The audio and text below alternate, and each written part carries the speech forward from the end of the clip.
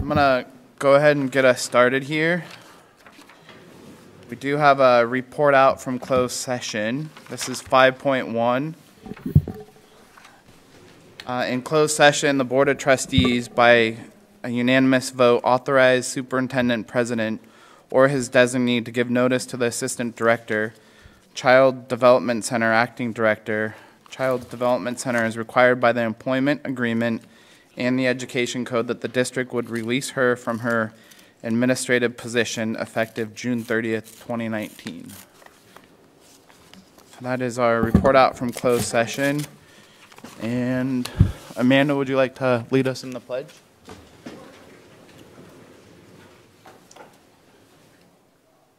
I pledge allegiance to the flag of the United States of America and to the republic for which it stands, one nation, under God, indivisible, with liberty and justice for all.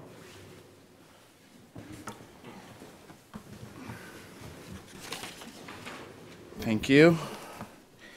5.3, adoption of the agenda. Agenda is adopted. Moving to public comment. At this time, this is 6.1, public comment. At this time, the board will devote a total of up to 15 minutes for comments to the Board of Trustees regarding any subject not appearing as an agenda item for this meeting, but over which the board has jurisdiction. The public asks the board to place an item related to the business of the district on a future board agenda. No action or discussion will occur at this time on such items. Individuals will be limited to a 5-minute presentation. At this time, the board chair will poll those in attendance regarding their intent to speak on any item on the agenda. And I do have 2 comments here, one general, and Raphael, yours is on 14.1. Dean Robert? Thank you, Trustee Iverson, Dr. Kraft, members of the board. On behalf of the math department, happy Pi Day. Ron, we should have brought pie. Since your last meeting, we lost a valuable member of the faculty, our part-time math instructor, Professor Domingo Soria, who passed away suddenly after suffering a heart attack. I first met Domingo when I had to explain to him that standing room only was just a figure of speech and that we couldn't really have students sitting in the aisles in his classroom, no matter how popular he was. Some time ago, he was introduced as a full-time temporary leave replacement, and he wrote the following document under the title of I Am a Spaniard. He wrote, I am a Spaniard born on a volcanic island called Tenerife near the west coast of Africa, which belongs to the Canary Islands archipelago. My parents emigrated to South America when I was still a little boy, so I grew up in Venezuela. I've been a college professor of mathematics for more than 30 years at several 4- and 2-year colleges in Venezuela, Spain, and the USA. I've had the fortune to teach at private and public colleges in different languages, in different countries, and to very diverse groups of students.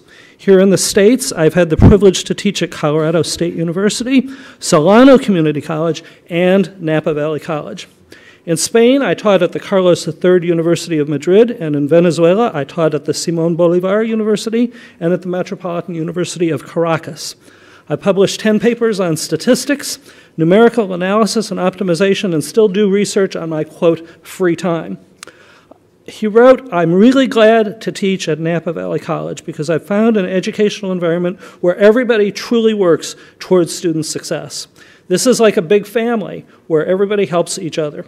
In particular, I've seen the respect, interest, and understanding with which our Latino and Afro-American students are treated at Napa Valley College.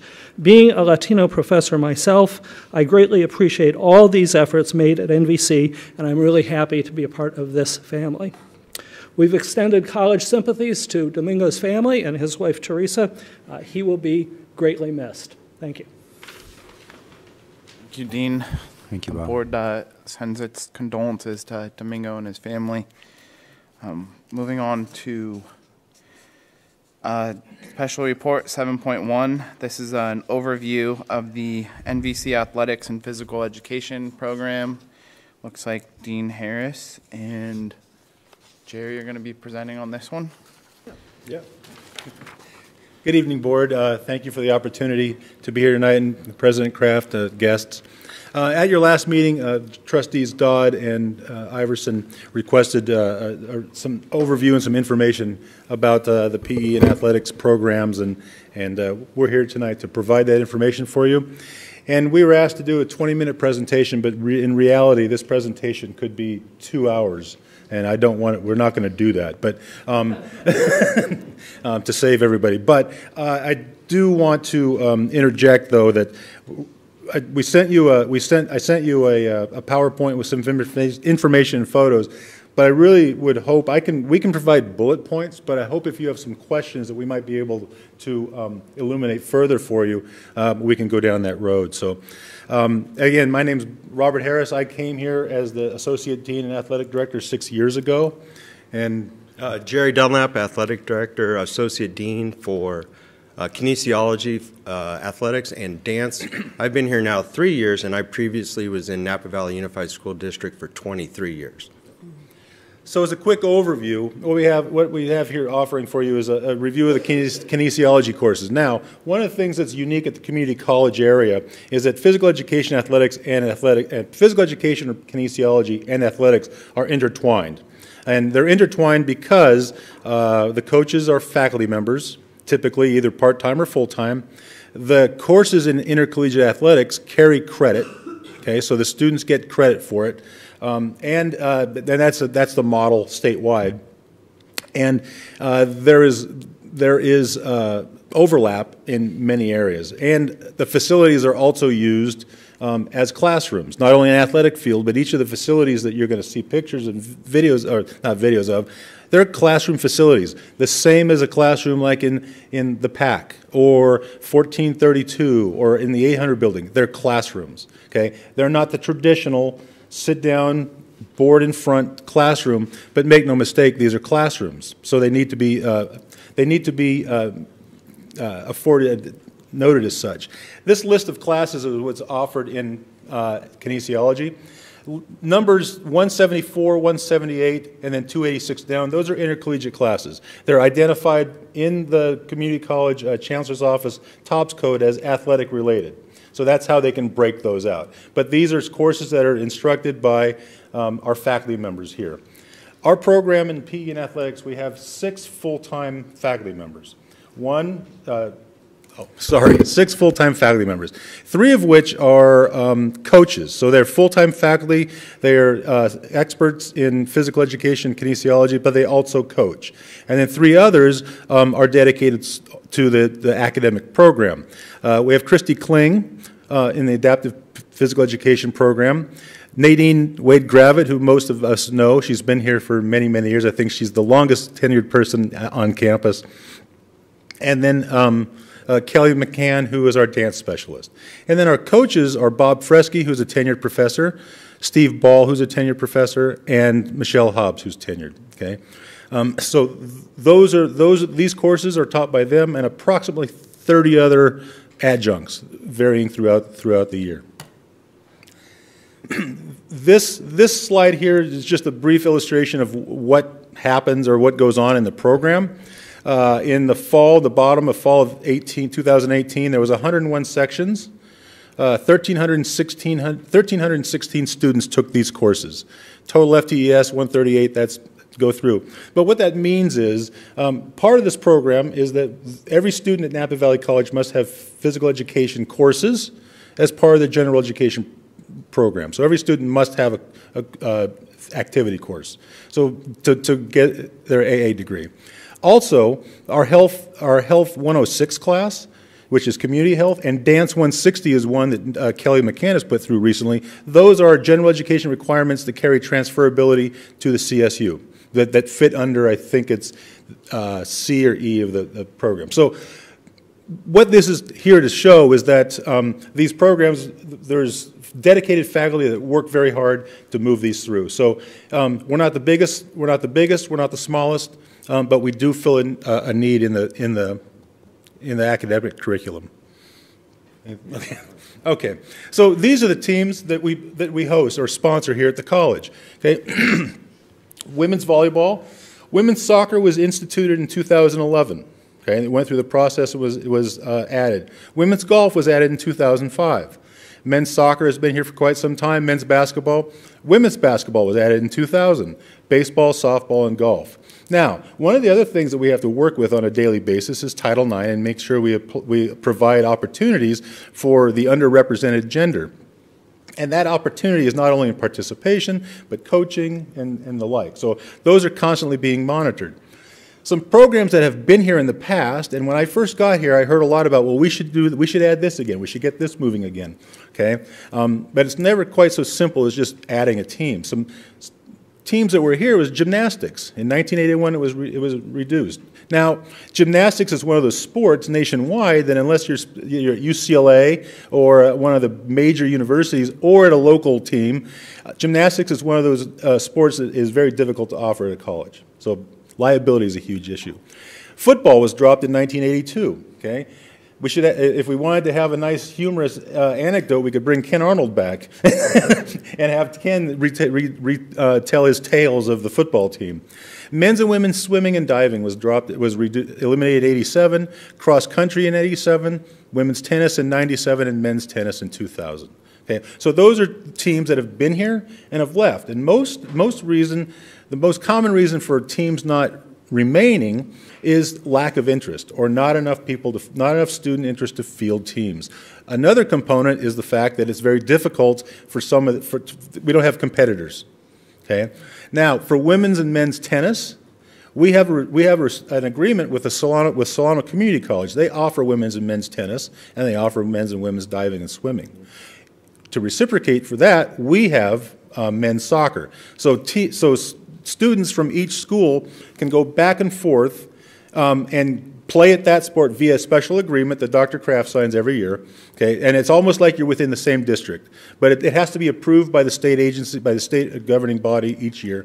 So we have that. I've been asked multiple times about adding men's and women's swimming. I think, Jerry, with the Solano team is what? 14. 14 people, and what we don't have for you is the number of people that could be going to Napa if we had swimming. But I'm gonna go out on a limb and say we don't have enough to field a men's and women's swimming team. Okay, tennis, same thing. 8. Okay, we have marvelous tennis courts that were just resurfaced several years ago, and Jerry Somerville for years had a very strong team, but our tennis classes are dwindling. They don't fill. Okay. We also reciprocate with Solano for men's and women's golf. So we have a majority of their athletes actually come over here and compete on our athletic team, and it's one of our most competitive intercollegiate athletic programs. And to look and we'd be happy to answer questions later, but a potential team for us to add that would have a very strong likelihood to stick would be women's sand volleyball. And one of our former coaches, Kelly Van Winden in town, she has the Evolve Volleyball Club, and she coaches at Napa High now, and she's wanted to have one for a long time. And sand volleyball is actually catching on at the statewide level. So that would be one that would be a potential to add. However, you just don't get a couple people with volleyballs and go out to Kennedy Park and just start hitting the ball around. There are parameters that must be included. You have to have a certain number of courts, and so there's a cost involved. And then also you have to have curriculum that has to be built because it's a credit-bearing program. So, but that would be the most likely if we were to add it, and that would assist in our gender equity program. So some of our facilities, okay. Hopefully at some point you've all had a chance to walk through and see the facilities. But this is just a picture of our adapted physical education program in the 400 building. Okay, it's on the bottom level, and this room actually was sort of a pet project of Joanne Busenbark and Christy Kling, but Joanne, as a former trustee, was very involved in adaptive physical education. So in adaptive PE, we have 5 classes each semester, sometimes 6, depending on the availability of instructors, and they're filled, 20 students or more, as much as they can take. And these classes are for people who may have they have developmental disabilities, cerebral palsy. Maybe it's a student who fell and broke their leg and they can't take, they're not in a normal class, but they can come over here and do their physical activity and stay healthy while they're rehabilitating. But this course is also, this class in this room is tied very closely to DSP&S. So those faculty and staff are very closely with DSP&S. So this is a program, part of our program that really ties closely to the center of the college mission. And DSP&S is Disabled Student Programs and Services, sorry. Okay.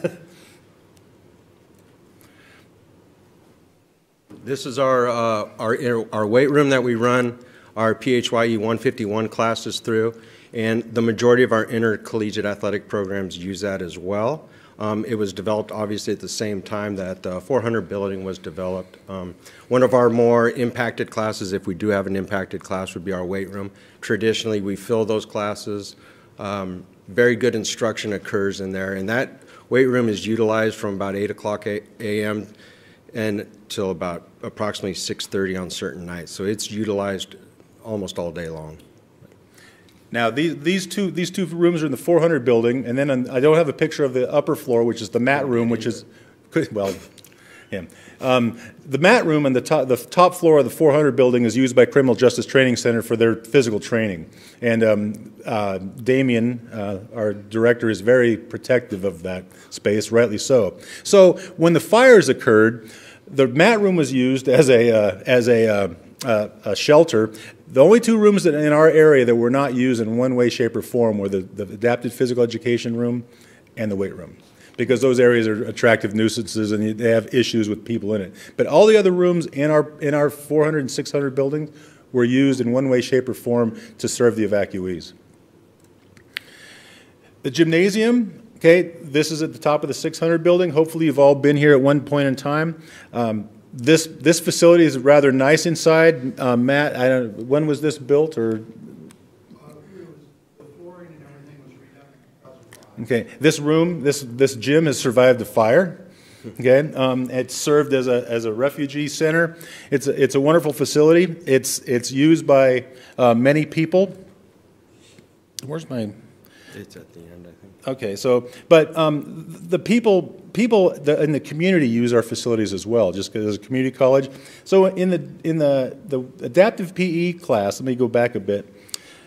Members of the community who have need and receive appropriate authorization, they can come in, take the adaptive PE class, and receive specialized work from the faculty in the adaptive PE class. So there's a fair number of our students that are our students proper, if you will, as well as community folks who come in with a proper prescription and go through the normal process, take the class, who utilize the adaptive PE class.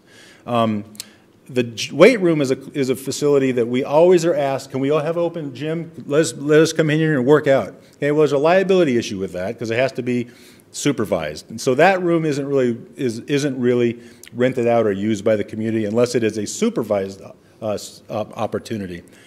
The gym is home to our volleyball team, 2 basketball teams. Prolific Prep plays there. The Criminal Justice Training Center has their graduation in there. There's various basketball camps during the year. There's Evolve Volleyball.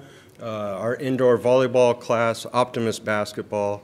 The gifts for the soldiers overseas comes in. Mariachi Festival this weekend, which is going to be wonderful.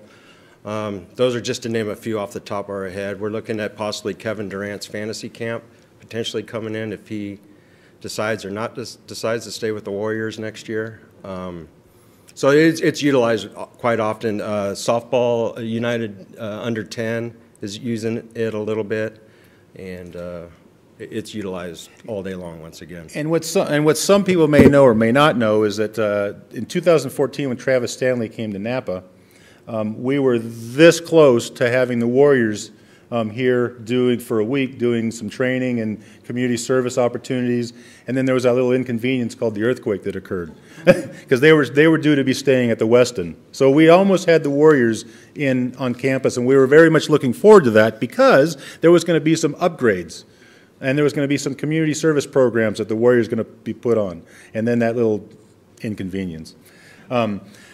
Now, this other slide right here is basketball and volleyball team rooms. These are simply 2 rooms that are used as dressing rooms for volleyball and basketball. They're not really gender specific, but it's just they're there. So here's the external use. These are the folks that use the gym. So really what happens is our teams have the right of first refusal, and then it goes open, then it can go out. And I can say that one of the best programs since I've been here is the Optimist Basketball Group. That gentleman runs a heck of a program, but moral of the story is it's used. It's constantly in use. And it's one of those areas that people want to use, and it's an attractive facility, and the upkeep is tremendous.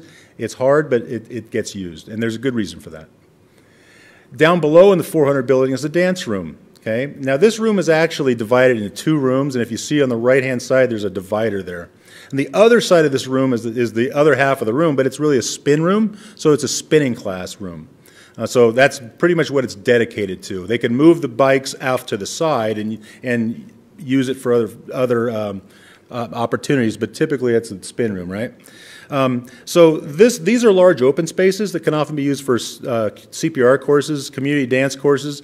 If you ever come around on a Saturday, sometimes you'll see people fencing. It's like, whoa, and then other needs as appropriate. So this room during the fire was I think this room was an animal food storage, and the other side was or vice versa was the animals where the refugees brought their pets.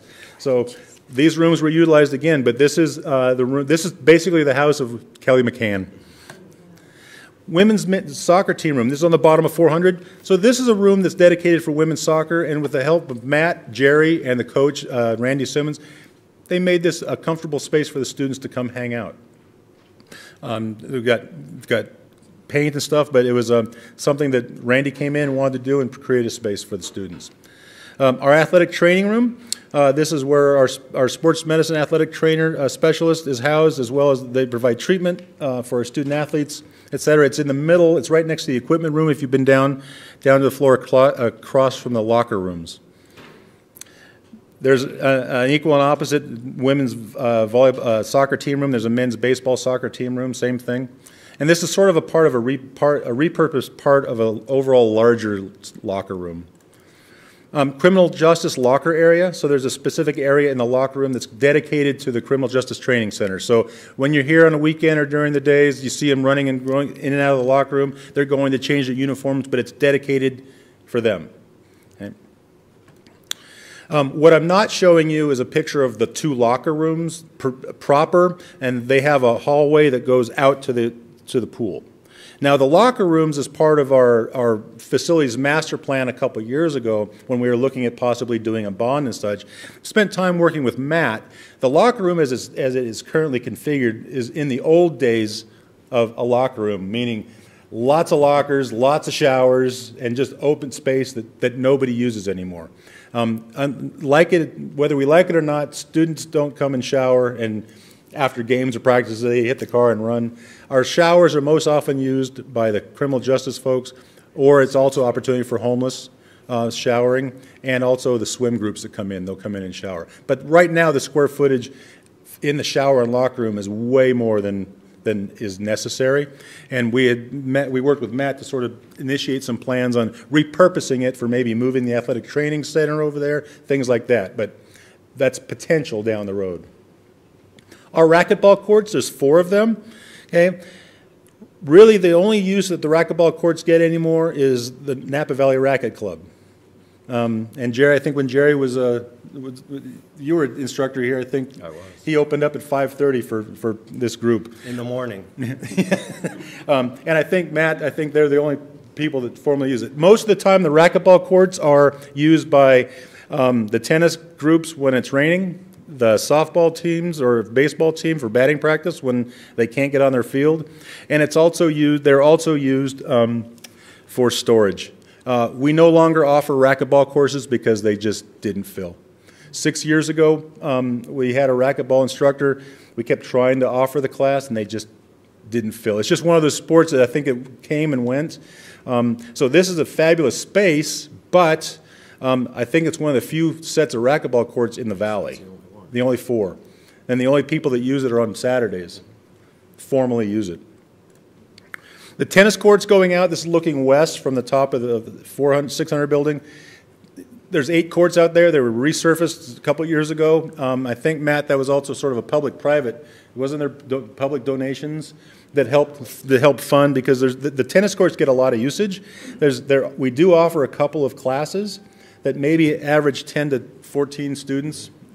There are some USTA-sponsored events. There's some Equal Chance Foundations. What you most often see is people out there playing tennis, or it also serves as a spot for private tennis lessons. So people will come out there and use our facilities, private tennis lessons. But we do not have tennis. I don't anticipate us having tennis because we just have not received the responses to people wanting to re-add a tennis team, men's or women's. So there's the folks. There's you've seen that. The soccer field and track. Okay, so our track is a dirt track that is primarily used for CJT training. That's the primary usage. It's a dirt track. It's not. We have no track team. It has been used in the past with Trustee Iverson's assistance for the Relay for Life and various other items. The soccer teams use the soccer field. Napa United. Stormers, if you notice out there, there's rugby goals set up. Anyway, there's lots of use in this area, and with proper care and proper utilization, this area could be a real community hotspot. But it will take some effort to get it to that point. Baseball field, okay, last summer it was the home to the Napa Silverados, and the picture on the right, okay, what happened this winter? We got hit with deluge. I mean, and what happened this winter and 2 years ago, that happened everywhere. But this situation on the right, because of a confluence of issues, this happens if we get like 1 inch of rain or 1.5 inches over the course of a couple days. If once the area gets saturated, it fills up. And it's a variety of issues that nobody here can change without some major intervention.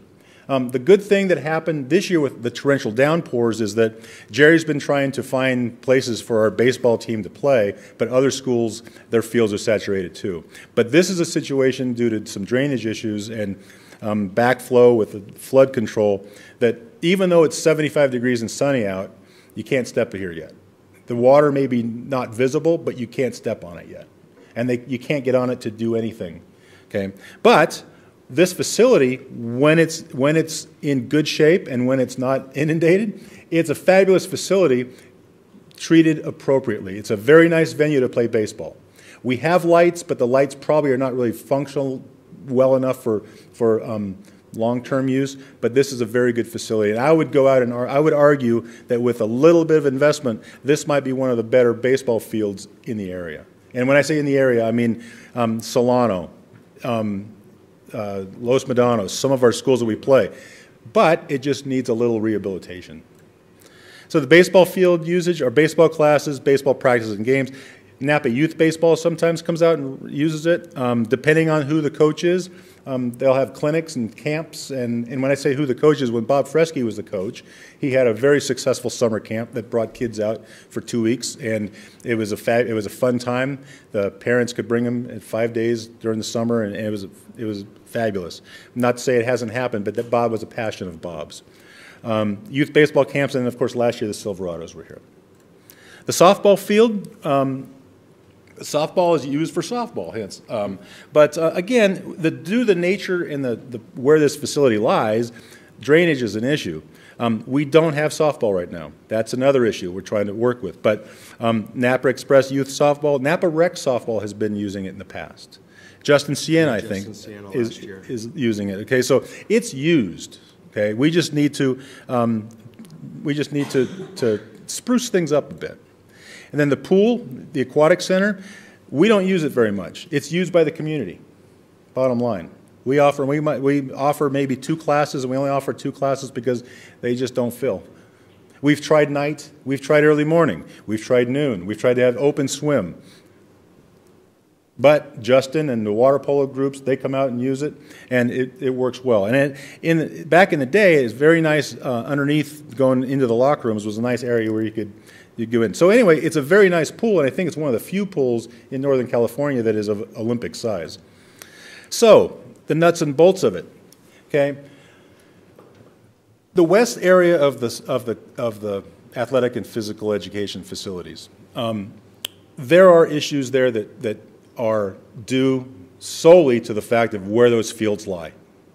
There's nothing, I mean, there's the drainage, the rain, with the way when the rain comes, the flood control will shut off, close a gate, and the water has nowhere to go, so it just sort of backs up.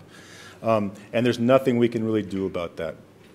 But what Jerry's done, and with help, we'd like to look at potential private-public partnerships for two things. One, with the city and the proposal for the complex, the sports complex out with Kennedy and such. That'd be fabulous, and there's been talk about that, okay? But it needs to gain traction, and if we can become players in that role, in that event or that game, we need to get in there. There's some traction being gained right now with soccer groups, right? Yeah, with the North Bay Sports Complex, directly with Andy Eliopoulos. You may know Eric Housley here in town. They're part of the a group that's looking into possibly supporting a public-private complex out there. Also, Playbook Management International, which is Michael Hitchcock flew out from Dallas a few weeks ago. He's the owner of FC 1839, the pro team in town. We've all been speaking, but there's nothing I would bring to you or to Dr. Kraft until I actually see something on paper and a plan that they have. But we have been in constant contact. They love the site. They love the fact, especially with the FC, with the alcohol permit, potentially bringing some youth sports out here on the weekends, potential venue for possible mid-afternoon concerts on the weekend, things like that, but building up that facility to more than one field, but possibly 2 to 3, and also having room for the CJT to do their work out there as well. Kind of similar to what we did with the Silverados to an extent, but maybe on a grander scale. So we have been in constant contact, going back and forth, and I kind of said you guys need to start putting your money where your mouth is eventually, and let's get moving on this. So that's where we stand on that. Yeah. So again, there are significant issues that to make those viable in all seasons. That area, it would take a significant undertaking. So that's where the long-term goal and where can we go and how do we get there and what do we want to do. Partnerships where we can share facilities with the city programs, et cetera. But in the near term, in the immediate future, we acknowledge that we can't do anything about the flooding. I mean, that's just, it is what it is. But you have to deal with it. It's trying to make chicken salad out of stuff. But what we can do is when it's 75 degrees out and it's nice, I think I was asked, what is it that you need? Well, I'm not here to ask for money. We're not here to ask for, just we need $2 million and we can make it all work. What we would really like and need is an acknowledgement and that, number one, these are areas that are classrooms, okay? Again, it's an age-old argument that's gone on in our discipline for years, okay? There's not a chalkboard, I'm dating myself, but there's nothing up there. But these are places where instruction occurs, okay? They're also very highly visible public places, okay? If you come over the Amola Bridge, okay, if you start looking down, there's green space out there. Okay, so if we can make a commitment of some financial resources, but cleaning up that area and making it an attractive site. Because one of the things that does happen is that one of the challenges that our coaches is when they try to recruit, they'll come out here and they'll see that it's not very nicely groomed, or they'll see that, well, we can't get the mower on the field because the grass is still too wet from the rain 10 days ago. And so then they go on a trip and they'll go to Santa Rosa, has a nice, beautiful field, and well, I'll go to Santa Rosa. We also battle some of the recruiting battles, some of our coaches, is that's that is what will lose occasionally a student. A couple years ago, we got priority registration for our student athletes. That was fabulous. That was a wonderful, wonderful process that happened. But this is an area where we have had people come and say, "Oh, look, and we get negative recruiting from other schools. It's not supposed to happen, but it does." So really, what we need is a commitment to make those spaces inviting. Okay, maintenance. Make them places that people want to come. It's wonderful green open space, and if it's managed correctly and set up correctly, we believe that these areas can be used by the community, they can be used by our schools, by the city, things like that. And I don't think we just believe it, we know it, but we need to have some traction that can be gained. Little things like lawnmowers. Okay, having the personnel and the people to do the work, to make these facilities functional. Okay, the other side that is there is the safety issue. Okay, when people walk on a soccer field, when it's been soggy for weeks, and then 3 weeks later it's dry and hard. Well, what's left? A divot. Okay, and you have somebody go out there and you step and boom. Okay, that's sort of an athletic director and administrator's nightmare. Okay, you can't control everything, but you want to control the things that you can control and can keep them so it's a safe environment. Not saying that has happened that I know of yet. I mean, when I was in Jerry's position, there was an occasion where somebody made that reference, but we tried to mitigate that.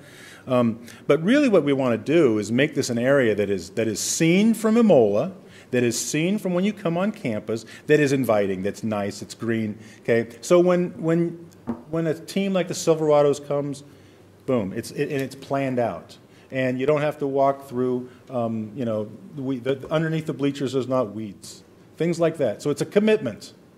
Okay, and I'm not saying we don't have the commitment, but we need more of a commitment, and we're willing.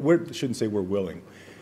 I was at an institution that where we had an administration that was sort of fond of athletics as long as you didn't make anybody look bad. So it was just sort of like, okay. And then we received a rollover in administration, and there was an emphasis put on maintaining what you have. Not building new, but getting what you have, making it the best you can make it, and then making people proud within that. Okay? So what the outcropping of that was, there was some cosmetic resurfacing of some facilities in athletics. There was a new pond was put in. I happened to have a president who was very fond of ponds, so there was ponds put in. excuse me. And it didn't require lots and lots of money, but it was a commitment. And when that commitment was made by all concerned, it was like a pride of ownership that stepped in, and it was amazing how quickly and how fast the community got on board and started utilizing what we had and did it in a fashion that we could control, because we were in control of it. So, like I said, we could go. I've been chiding Jerry. I'm sorry. But what I'd like to do is if you have questions, we'd like to entertain some questions or some ideas that we could do, because I could go on for hours, and I won't. Well, I want to thank you two for a really good, solid overview. That's a lot of information, and open it up for questions from the board.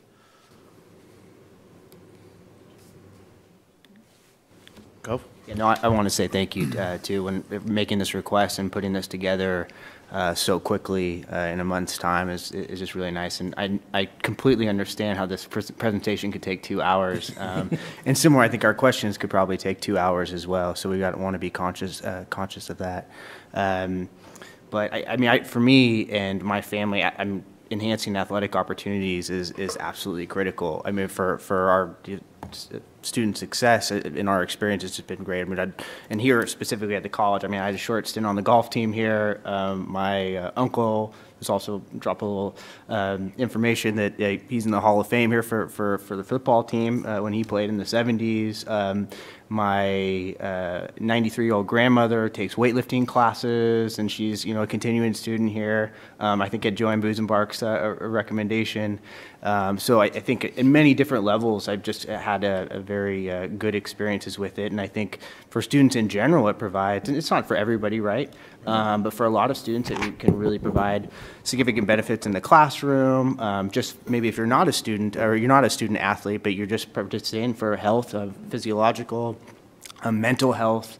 There's just a lot of benefits. So I think it's absolutely critical that we look to support, and I appreciate the candor as well, and telling, you know, what some potential needs and what we could be looking to as a board, as a college community to better support the athletic programs and facilities here. It's a long statement. I do have some questions as well, but I did want to make that point. Yeah. And so, I mean, like I said, you could have millions of questions to ask. I think initially what got me going and started to want to know a little bit more about the athletic programs is, you know, lack of a volleyball, or not volleyball team, excuse me, a women's softball team, and also I believe women's basketball team. Correct. So, unfortunately, we had a coach, I believe 3 years ago. We did have a team, and decided midsummer to move Basketball. to Contra Costa College. And that kind of left us in a lurch. Some of the girls went with them. We didn't have a team. And if anybody knows how it is to rebuild a team after not having one, it's very difficult. We then hired Brian Fonseca, came in that year, built a team. We did have an intercollegiate team the following year. Brian Fonseca almost did the same thing. Had to go back home. His real home was down in Reedley, California. Moved back down there right about midsummer. And again, the girls weren't there. We didn't have a coach at the time. So we then have hired Glenn Mayle, who is the former coach at Yuba College and Folsom Lake College. And he's been out recruiting like a madman. And supposedly we were going to have numbers to have a competitive team next year. And then Oh yeah, how does just in terms of recruiting and that process? Well, the recruiting is difficult because we really try to focus on Valley kids. So the numbers in soccer are tremendous on our soccer program because our Valley's very strong in soccer. We're conference champions the last 2 years in men's soccer. Randy's brought the women's team basically from just 10 or 11 kids up to 17 last year. So we're very competitive, we're growing.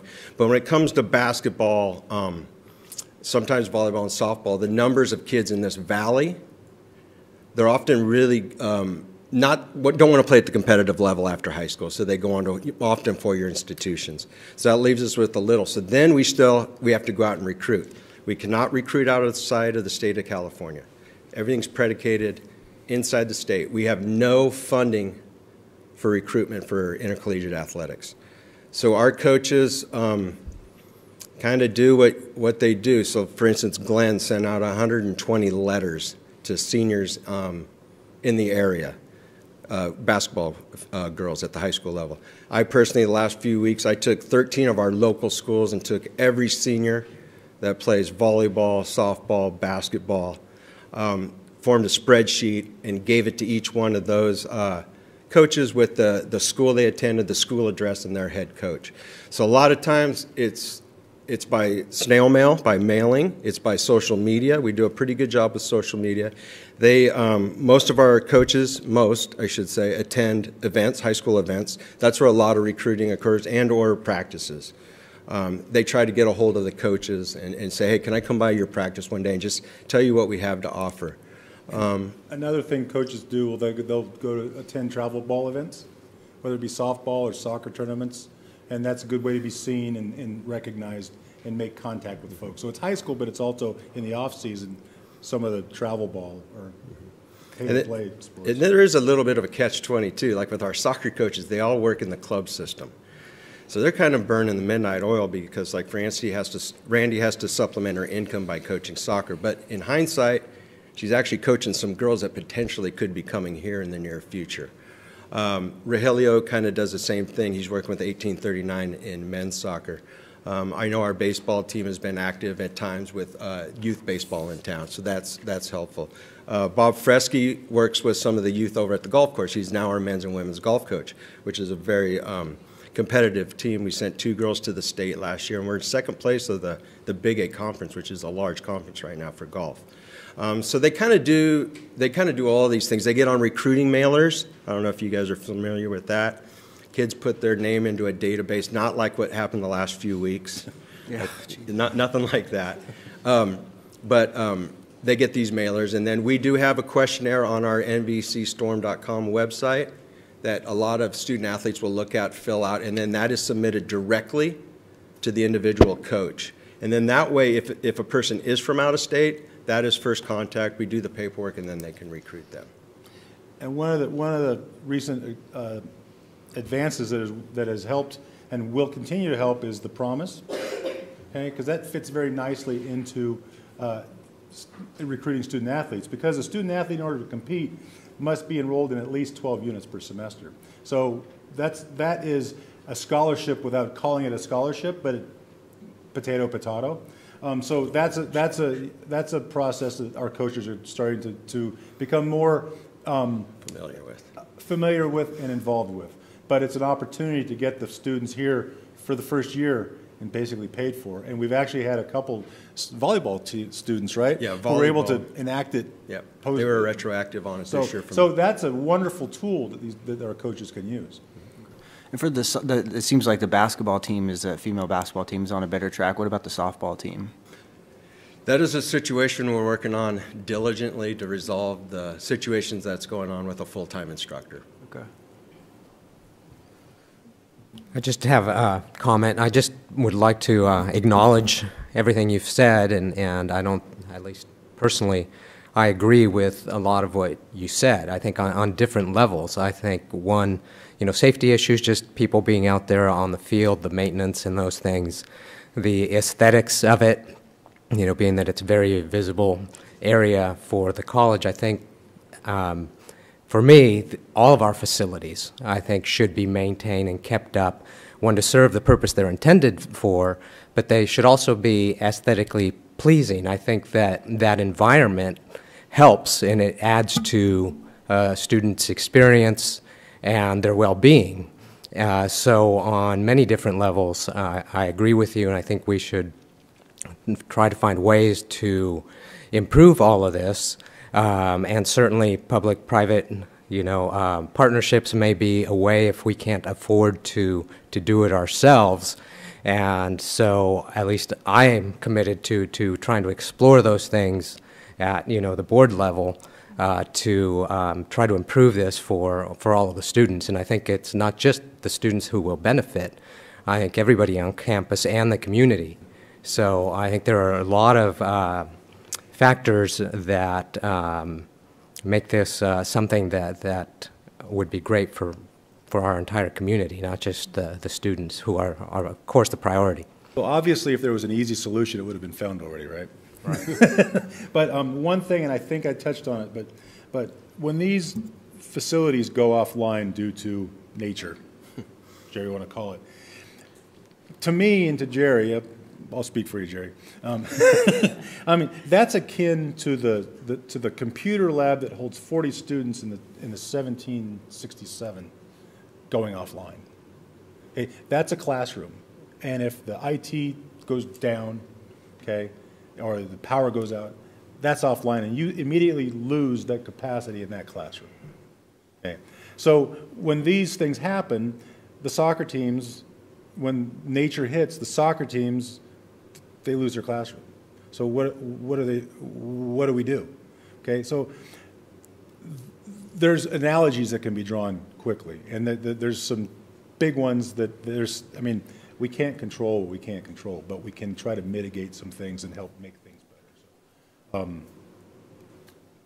So, appreciate the time. Is there anything else? We'll just go down the line, Trustee. Yeah. I just have a comment. First of all, I want to thank you for being here tonight. I really appreciate it. And for acknowledging that your fields and facilities are classrooms. It's amazing how many people don't think of them like that and kind of disregard it as, oh, it's just playing. With the state of our health in America today, it's amazing to me that physical education has not become the necessary class on a broader spectrum. When our own, school district here waives 2 out of the 4 required years for high school, it's very frustrating because I know personally if my students don't walk in healthy, how are they going to learn? It just doesn't happen.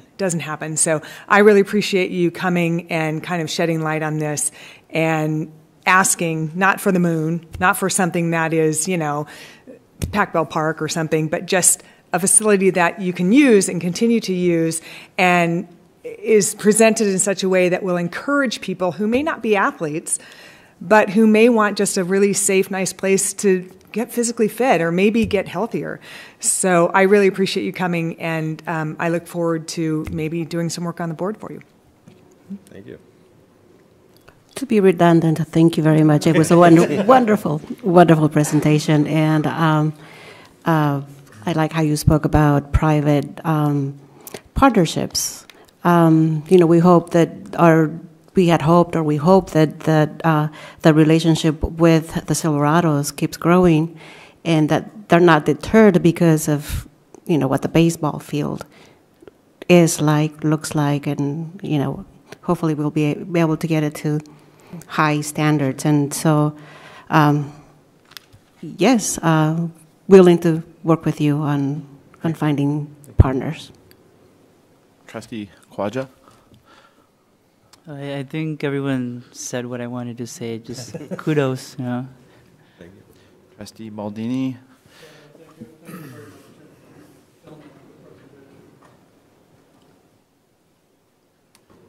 I have stories,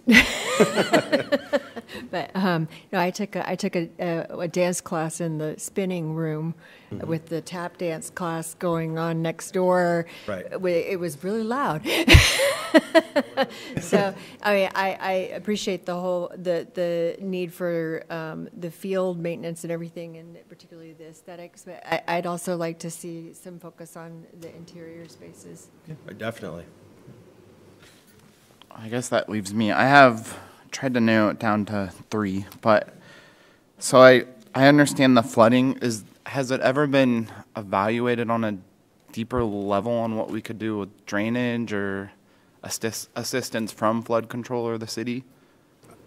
I can't answer that question. I don't know if Matt was relooks at that.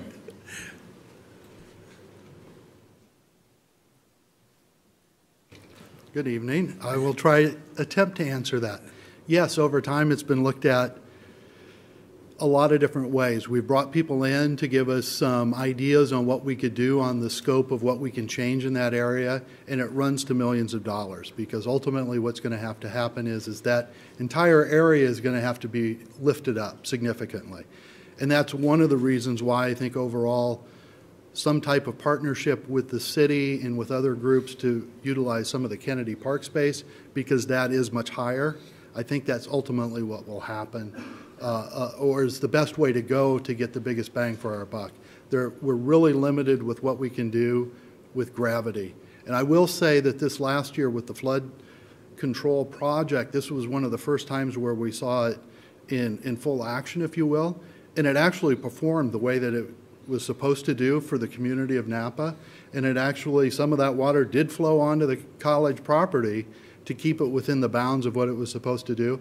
But again, what we saw, it did function the way it was supposed to. Unfortunately, we're dealing with the aftermath and just waiting now for a very slow flow off the college. That was a pretty good answer. Let's see here. Next, so what is needed, or what could the board do to help right now? I mean, it sounds like, you mentioned lawnmowers. Is there like... That's, yeah, yeah.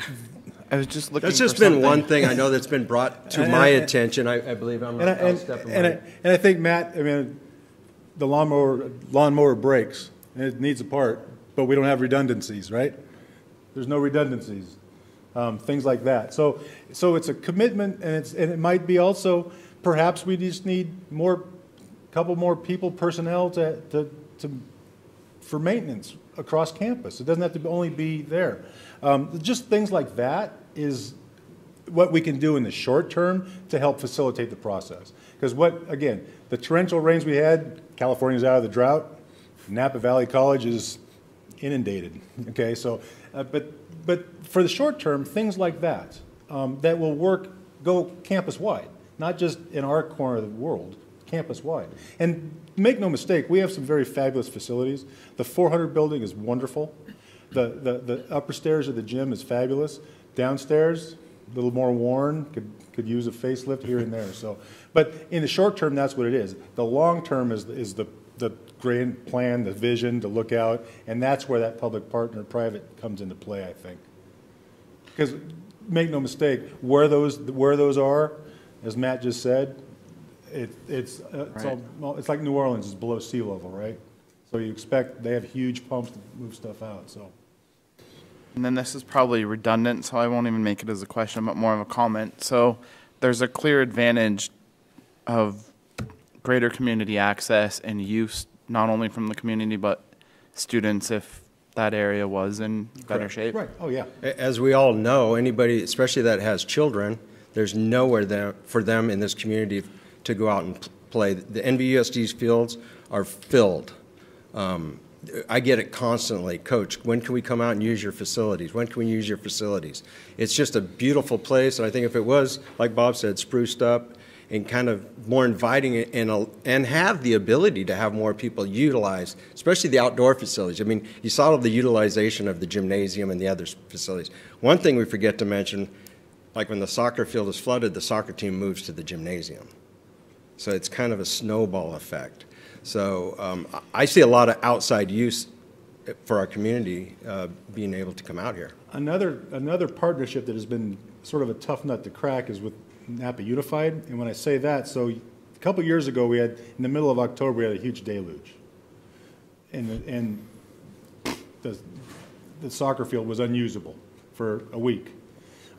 We tried to go to Napa Unified to try to use where the Raiders practice beyond the Marriott. Okay, and so went back and forth, and Matt had a contact there. We could use it at 5 o'clock. Well, what happens for a soccer game at 5 o'clock? What happens at about 5:30, 6 o'clock in October? Okay, wonderful, but they wouldn't let us use it until everybody on Redwood School was out, and there would be no chance for children around. So it's, you know, you work for solutions like, oh, that door closes, and you go over here, oh, okay. So, I mean, it's constantly, you know, moving, and I mean, there's no, and again, I'll say it, there's no panacea. I mean, but we'd like to try to work toward short term and then where we want to go. So again, thank you. And then is it safe to take the temp with you guys? This is an area that we would like to look at a little bit closer in the future. It's not even, last June, the 5-year capital outlay construction plan is not in the top 10. 11 is modernize the lower level of the gym. And the board has been criticized in the past for whoever comes to the podium gets what they want. So, but you look at you know, the 5-year capital outlay construction plan, and it's not there. And that's what we're kind of prioritizing, at least last year. So you look at that. Also from the level, I know there's been some talk about dredging Napa River, and that's what Kennedy Park was raised on, was dredging spoil. So why couldn't we look at some sort of opportunity there if it goes ahead, or even as to encourage it? Hey, we might be a dumping ground, but it's actually a good actually thing when you think of us using our fields as the savior of the community, maybe there's a little assistance out there.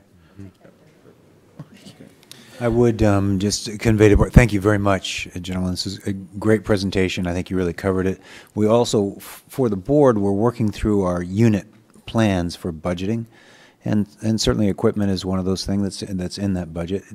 Those plans don't generally include staffing, but we have another process for that as well. So I'm sure that some of those things will find their way into unit plans. Well, thank you. 35 more than 20, but less than 2 hours. Yeah, there we go. Thank you very much. Thank you.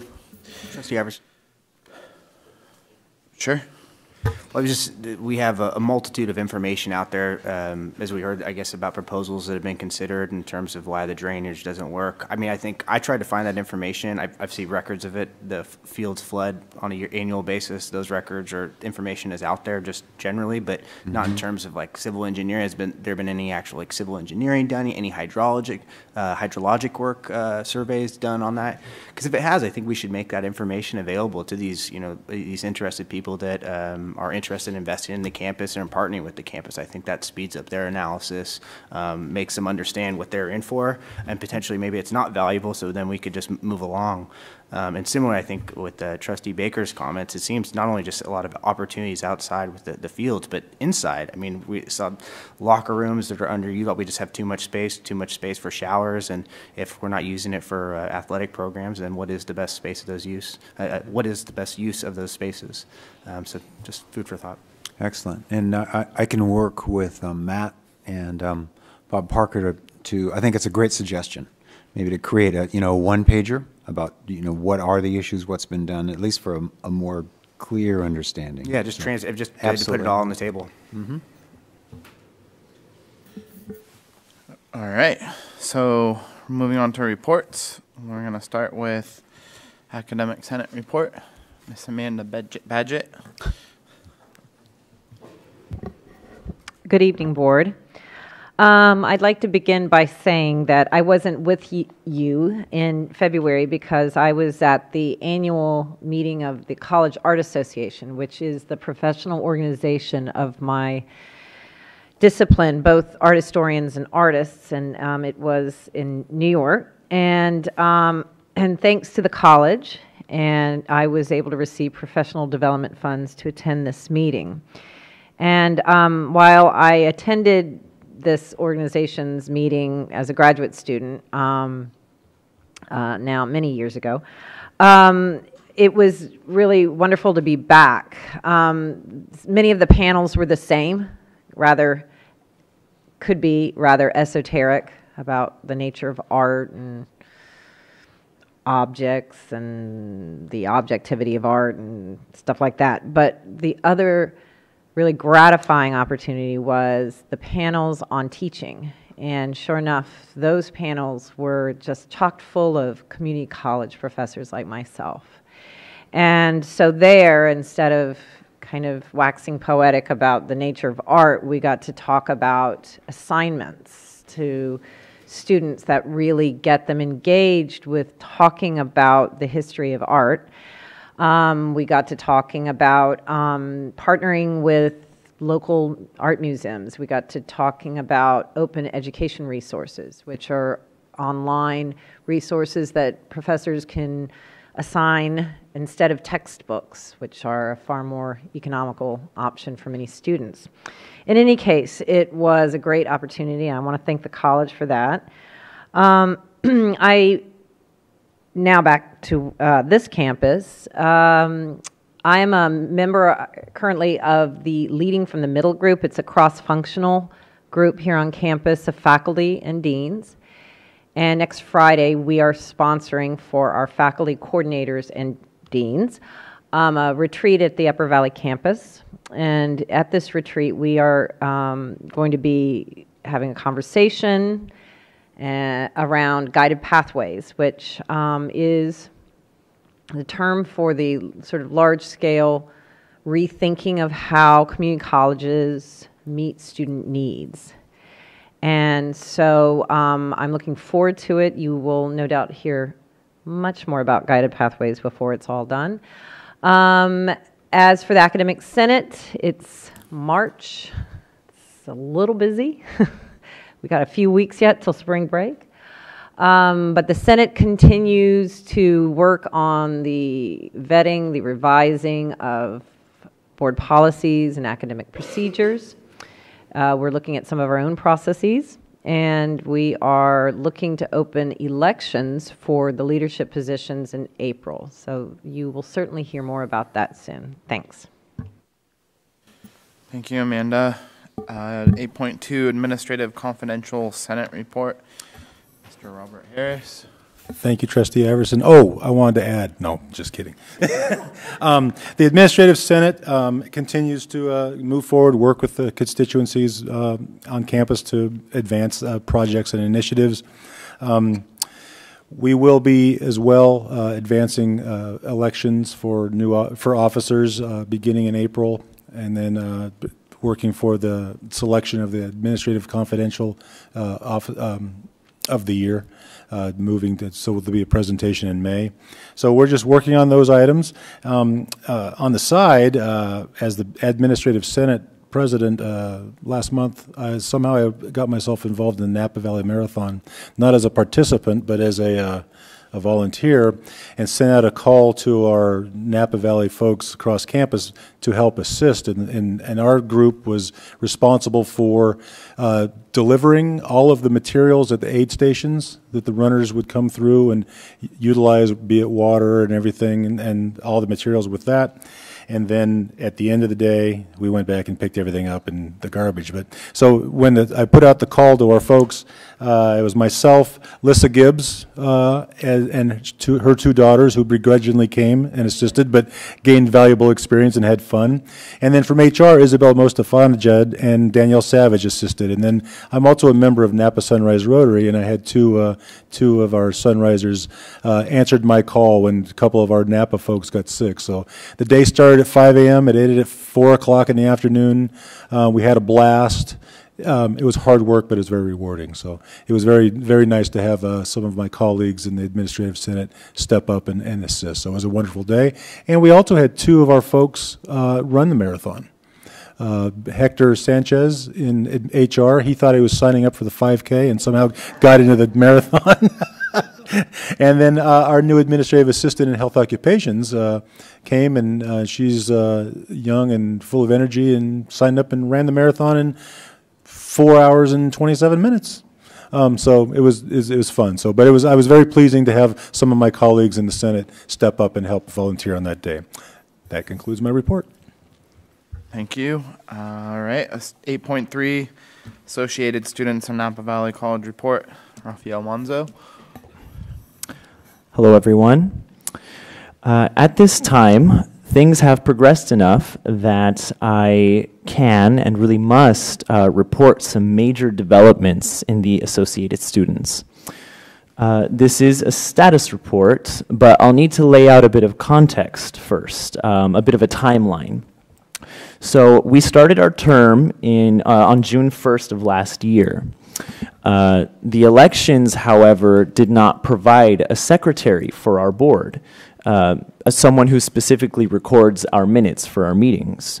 There was no student who ran for that position in the elections.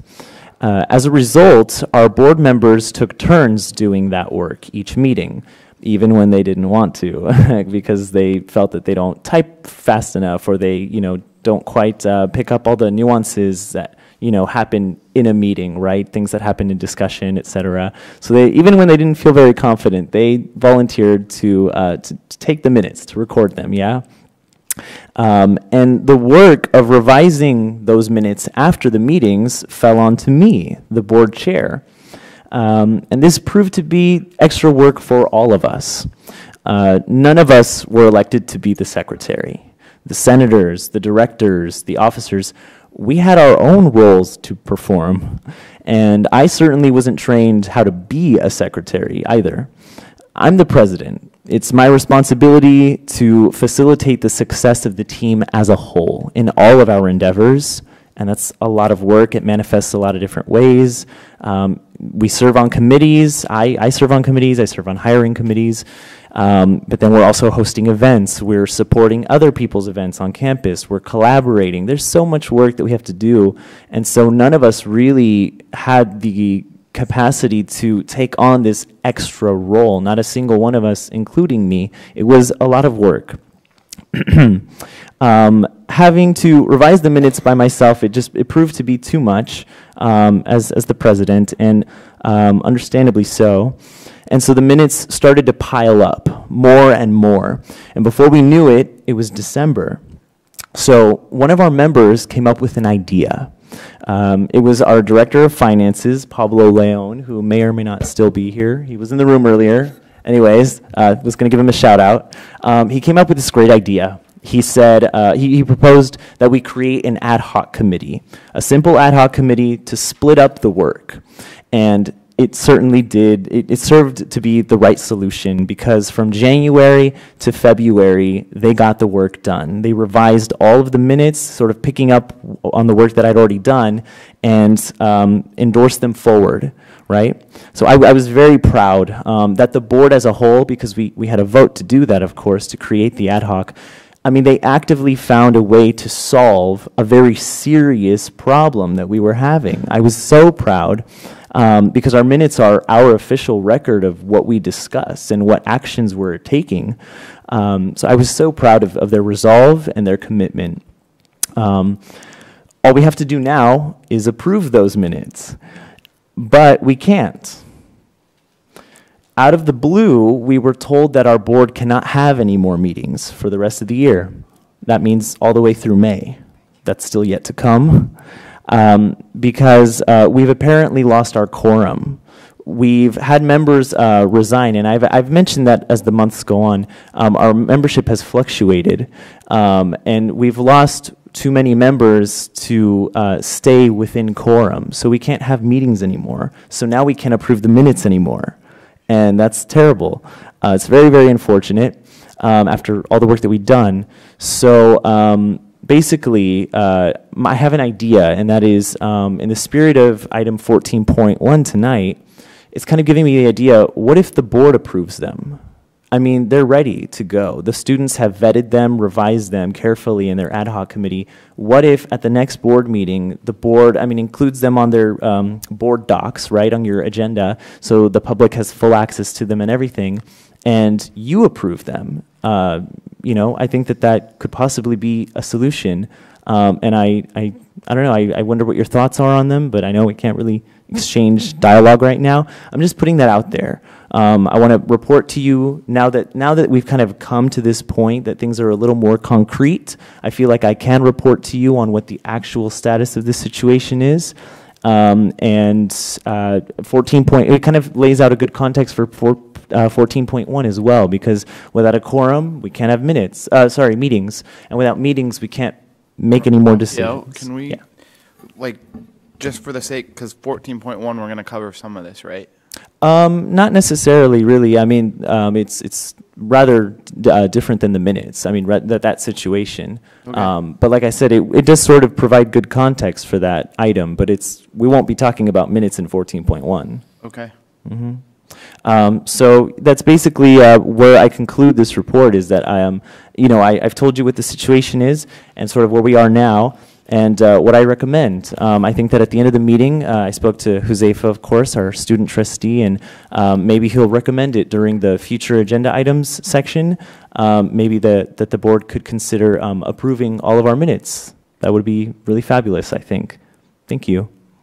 Thank you, Raphael. 8.4, I don't see Jan Chard. I believe she's retiring or retired already, if that's been approved, but congratulations to her. And we'll jump to 8.5. I do see Martin Shoemaker, classified Senate report. Sorry about being late. Oh, no, you're good. You're here now. Oh, I can speak up. They won't hear you, Marty. Yeah. Yeah, we're getting ready for the classified retreat during the spring break. We're working with Charo, try to get some speakers, and yeah, I do think, because I do go make the rounds with the fire extinguishers, and I have been getting some feedback from the classified, and they've noticed changes in the gym area. I think what wasn't said was, I might have missed it, but the mosquito abatement people have really kind of opened up that north side, so when you go down the frontage road, you can actually see how pretty it is, and I think I don't want to lose any traction now that we got our foothold to kind of open that up a little bit. So yeah, the guys at the gym, yeah, if we could give them a little support, I'm for it, and I think everyone, some of my constituents, they take the time during the lunch break and they walk that, and they didn't know how pretty it was. So I think, to push forward, I think that's fabulous idea, so. And if you guys want to check it out, I can get one of the golf carts and we can go take a putt, So that's all I got to say. But I think the school is moving forward. I'm really kind of digging it, and yeah, it's Renaissance era. So that's all I want to say. Thank you. Thank you, Martin. 8-6 Faculty Association report. Christy Romoto. Hi. Unlike the Senate, unfortunately, we aren't having elections this year. We're on an off election year, so I'll be here again next year. And, we had a meeting today that went very well. We had a very high attendance at our meeting. Negotiations are ongoing, and that's all for my report. Thank you. 8-7, Dr. Kraft. Thank you. Marty, I want to comment on that and also invite the board to kind of pencil in. April 12th is the classified luncheon. And if you can make that, it's our honor to kind of host and celebrate the classified at that day. And so I see them working avidly on their cell phones, so that's good. Excellent. A couple other things. I do have, and I can submit this little piece. I want to talk just quickly, hit some highlights and some pieces here. First, the Scion Student and Campus Housing draft feasibility study is in its final preparation for future release. They're working on the second draft of the survey, and that final version will come my way to review. What to expect from that, when it's going out, and the process. I'll cover all that in an email to the entire staff so everybody knows, and include the board certainly in that so you know what's going on. Also, as we get nearer, host a couple forums on this for students during the day and try to make as much as possible. I'd like to come to ASMBC, Rob, and see if I can present some of that information as well. Visioning for NVC. In the month of August of last year, I kind of issued a challenge to the campus to said, we have a strong mission statement, we have values, but we really have not established a vision that's concrete for the college. And and people take shots at it, in good ways. Marty said we're in a renaissance. I've heard that before. We're innovative, we're creative, we're moving forward. But to try to put some parameters around that to define some of the items that we're trying to look at. Inclusivity is a core central value of the college. Inclusivity includes the community and all the things we just talked about in terms of bringing the community here on campus, being available for it, addressing the student needs, and we've done some of those things. So we're moving forward here. I initially had wanted to see whether we could bring in a vision statement by the end of this spring. It's just too much going on for us to do this. We've concluded several rounds of inquiry. The cabinet has met on this. The student leaders have met on this. Through the Council of Presidents, each area has already met and at the high level and discussed this and kind of generated some mega themes, if you will. The next steps for us to now gather those up. We'll start be working on those over in the spring and the summer, and I hope to finish this in the early fall. So we should be able to move into the fall in the future with a strong vision. I can only tell you that, from a CEO side, from a president's side, this is one of the key factors that holds the college back from accomplishing its mission, is the clarity around what we're doing, why we're doing it, and how we fit into the community. So I'm very excited about that. The DCMP, really quickly, District and Campus Master Plan, is still processing its way. We did a couple presentations for you along the way here. We're still gathering information. This is that comprehensive look. One of the things that you asked for, Trustee Dodd, is part of the DCMP, which is gathering all that survey data on every possible area, cross-referencing. There's so many maps and charts and pictures and pieces of information that are literally all over campus that we're pulling together. In that is the utilization study. One of the first things that we decided to do once we looked at our internal documents was to go outside to an organization that would look at all of our spaces, including the ones we talked about tonight, analyze them, talk about what's the best and highest usage. I heard some of that conversation tonight as well.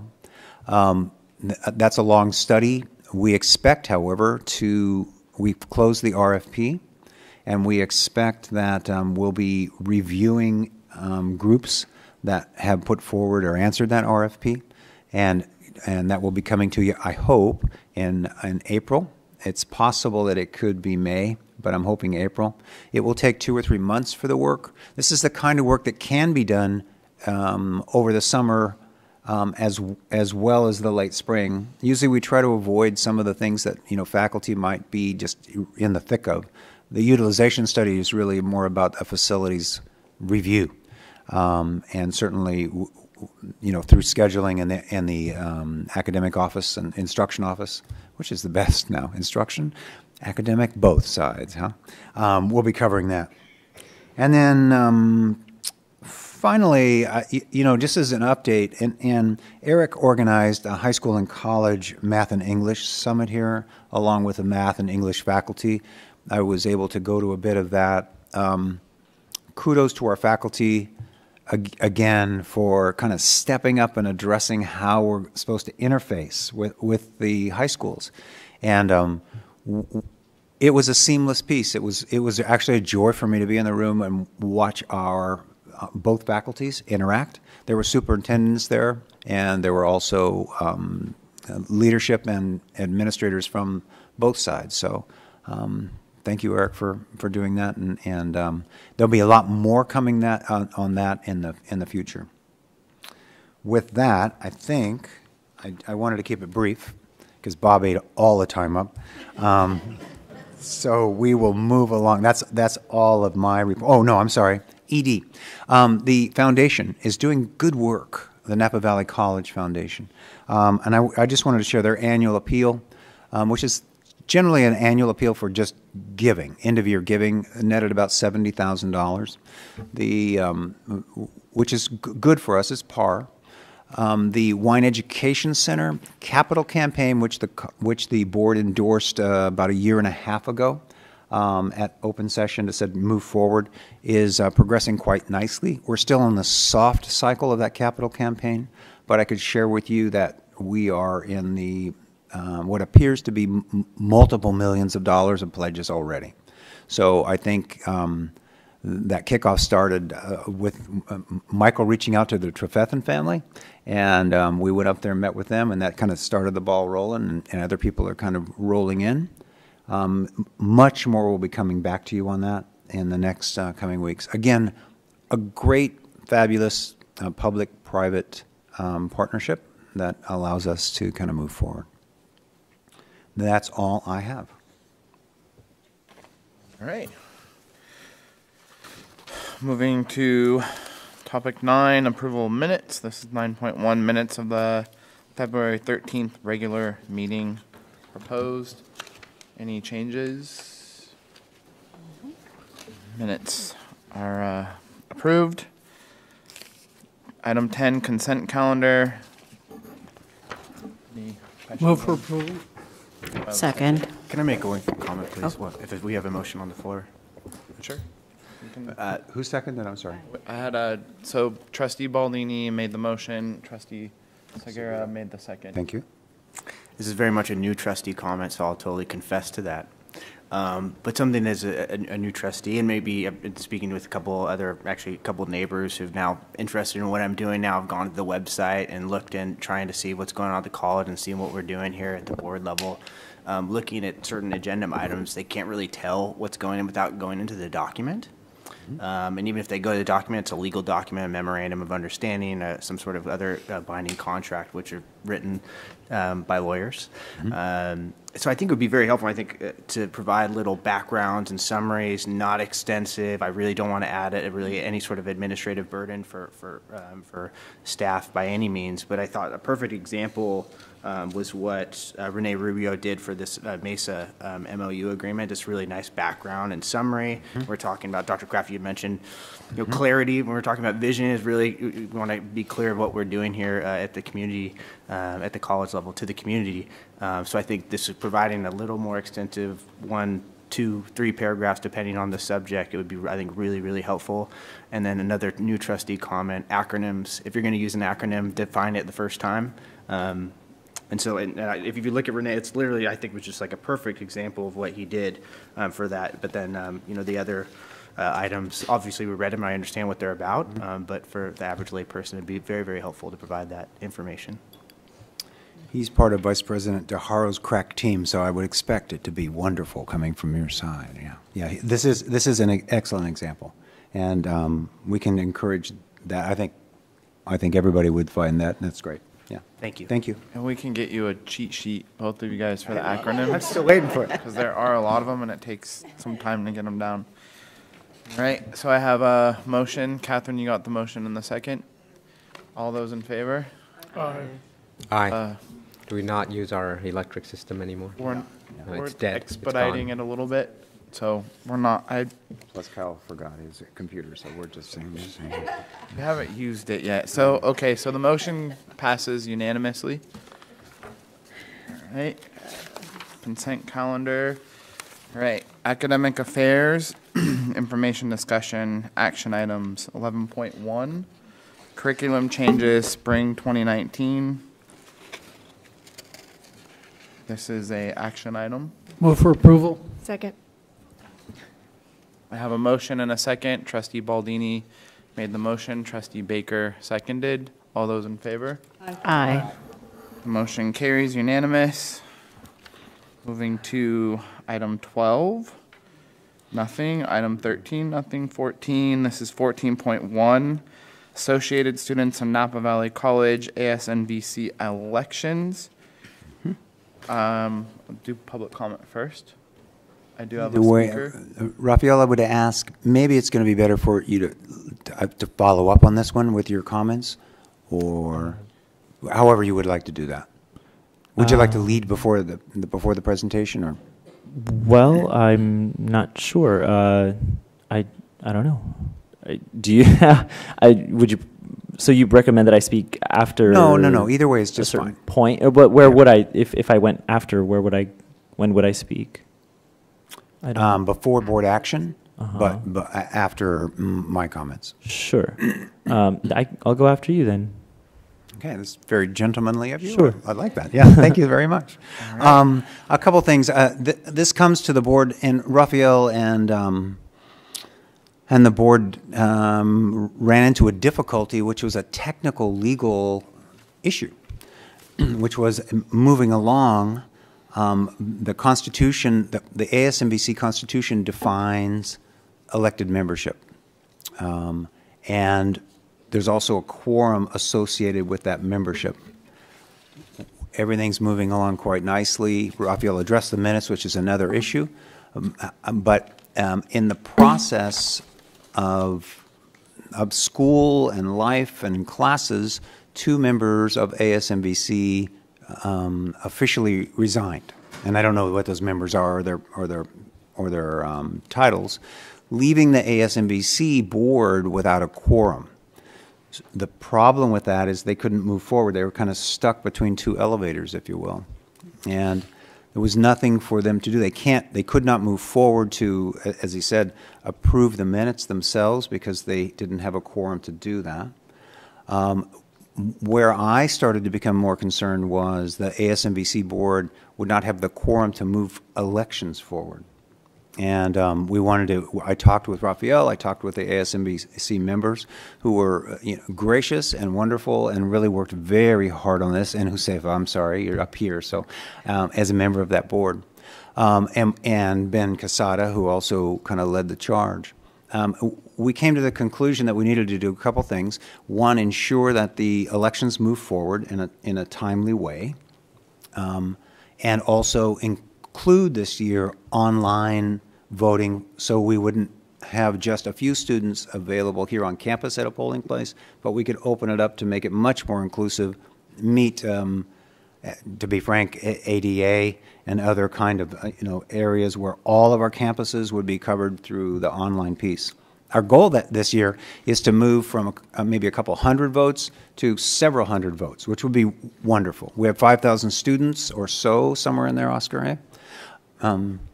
Yeah. 5,235. Oh, very good. 5,235, or close.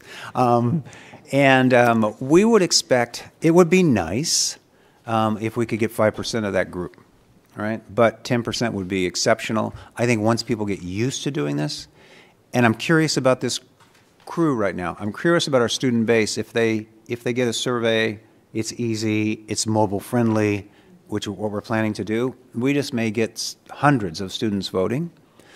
And that's one thing I'm bringing to you tonight is to, and there's a formal action I'm requesting, is to allow the district to step in to ensure that elections can move forward. That's pretty painless. The second piece here is a little more complicated. The Constitution, as it exists right now, defines a large group of folks, and one of the technicalities and the problems with the Constitution, it defines all of the senators in there and the board officers in there, and so we ended up with a huge number of electeds, which over the past few years we just simply have not filled. So the question became, do we run the elections with the existing Constitution, with all of these positions, and end up with not a quorum again, or do we work on the Constitution? I reached out to ASMBC. They already had a committee started, and we're in the process, but they fell below quorum, so they couldn't really do anything with it. So we've worked, I think, group, we put in at least 20 hours on this over the past 2 weeks, and some deep workshops. My office for at least 10 of those hours. I think you all worked in ASMVC together. There was a lot of back and forth. We had legal all along the way, advising us. And the result, I think, is a really nice piece of work that defines what our current leaders have envisioned.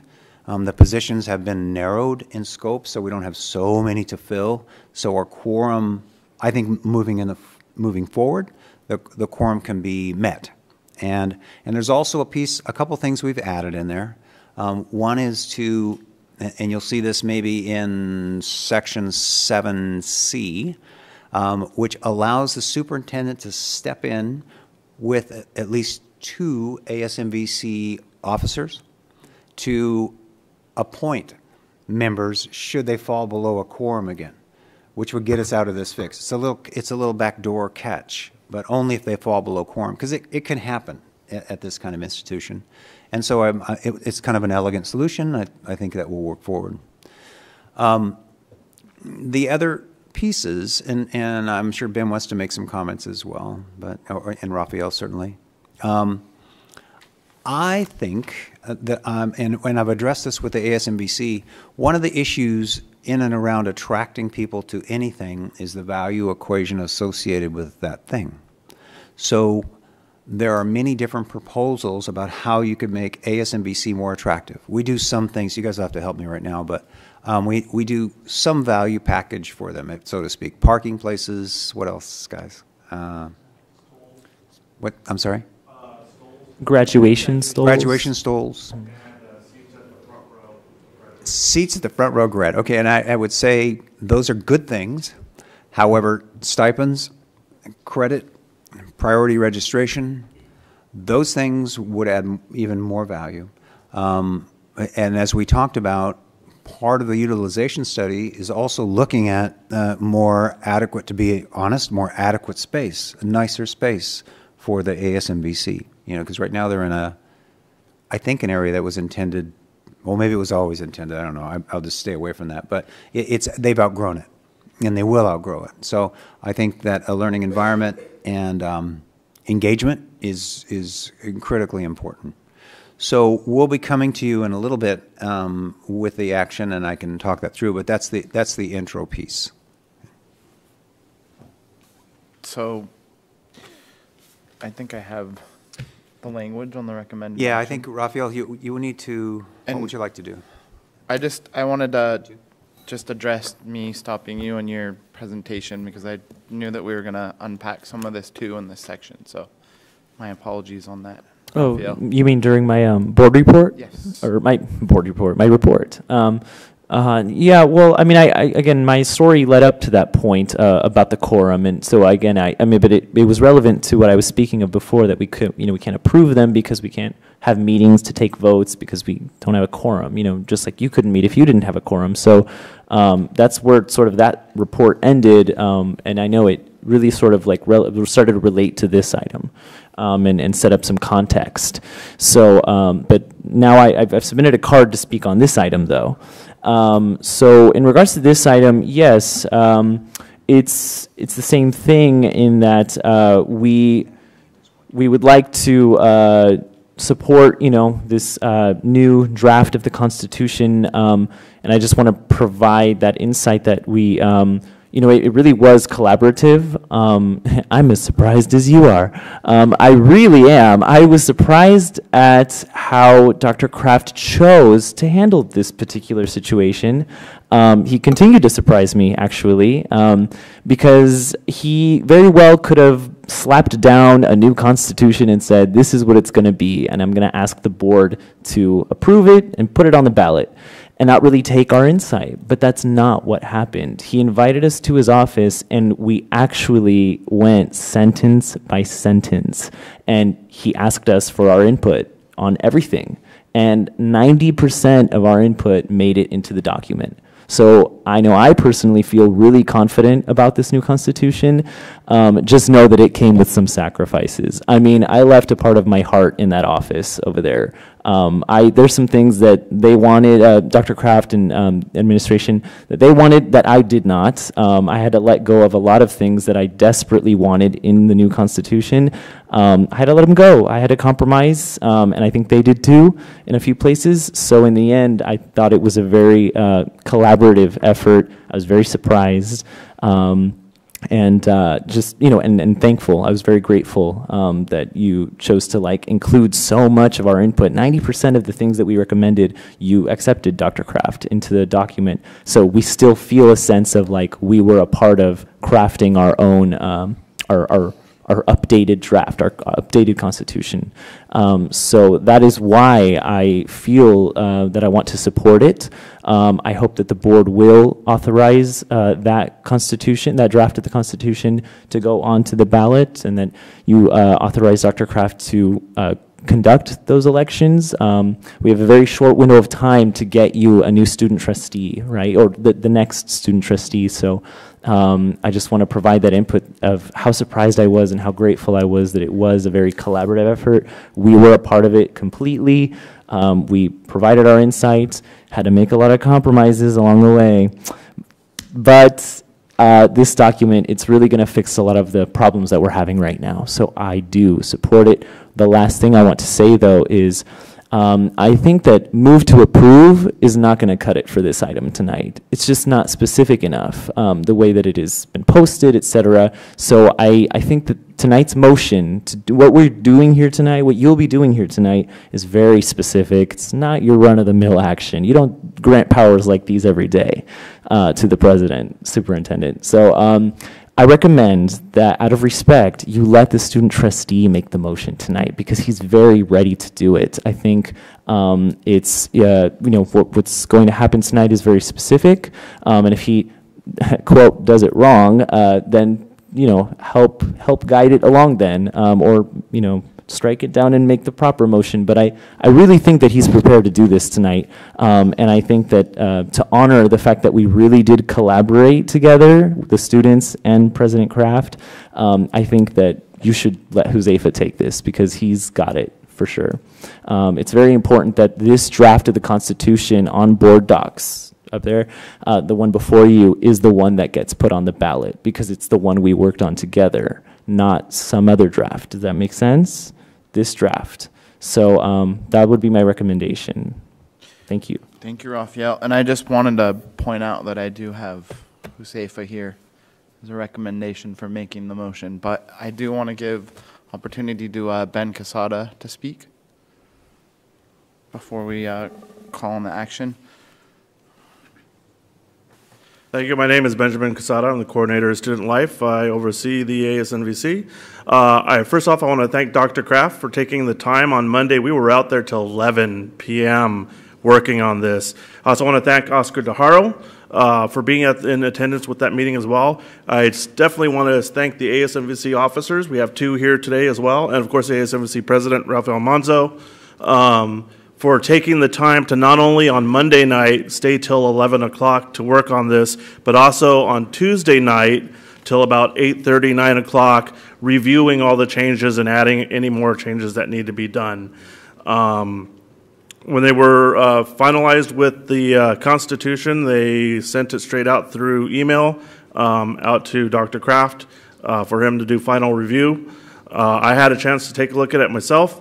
I've given some suggestions with the ASNVC and also with Dr. Kraft, and was lucky to have seen some of it instituted in the Constitution as well. So in that mind, I would like to let the board know myself that I do endorse the new revision for the Constitution and endorse the needed actions taken to also get the elections up and running. I believe that's critical that we continue doing that in some form or fashion. So with that, I just want to be quick because I know you guys have a lot on your plate. But other than that, the fight's not over. We still have bylaws we need to go through and to fix that as well. So that will be a continuing effort in regards to ASNVC and the institution to get everything set and ready to go. Ben, thank you. I agree with you and Raphael, and I think it's important for the board because this doesn't happen very often. And I think maybe you could introduce the other 2 members, and if you guys would like to speak, we'd certainly love to hear from you. Yeah, so I'd like to introduce the 2. If you want to raise your hands when I call your name, is Christopher Sotelo, and he is our senator, or our director of legislative affairs, and he actually deals with the state of California student-led resolutions and policies and procedures. And of course is Hildeberto Venegas, and he is our senator of social sciences, and he helps out at our office whenever he's doing his homework. So we're a little short-staffed in our office, so he helps us out as whenever he can. So he's been a big help as well. Either you like to address, or you good? You're comfortable. No, You're why? fine. Okay. Come on. All righty then. Something? Nothing? Yes. Yes.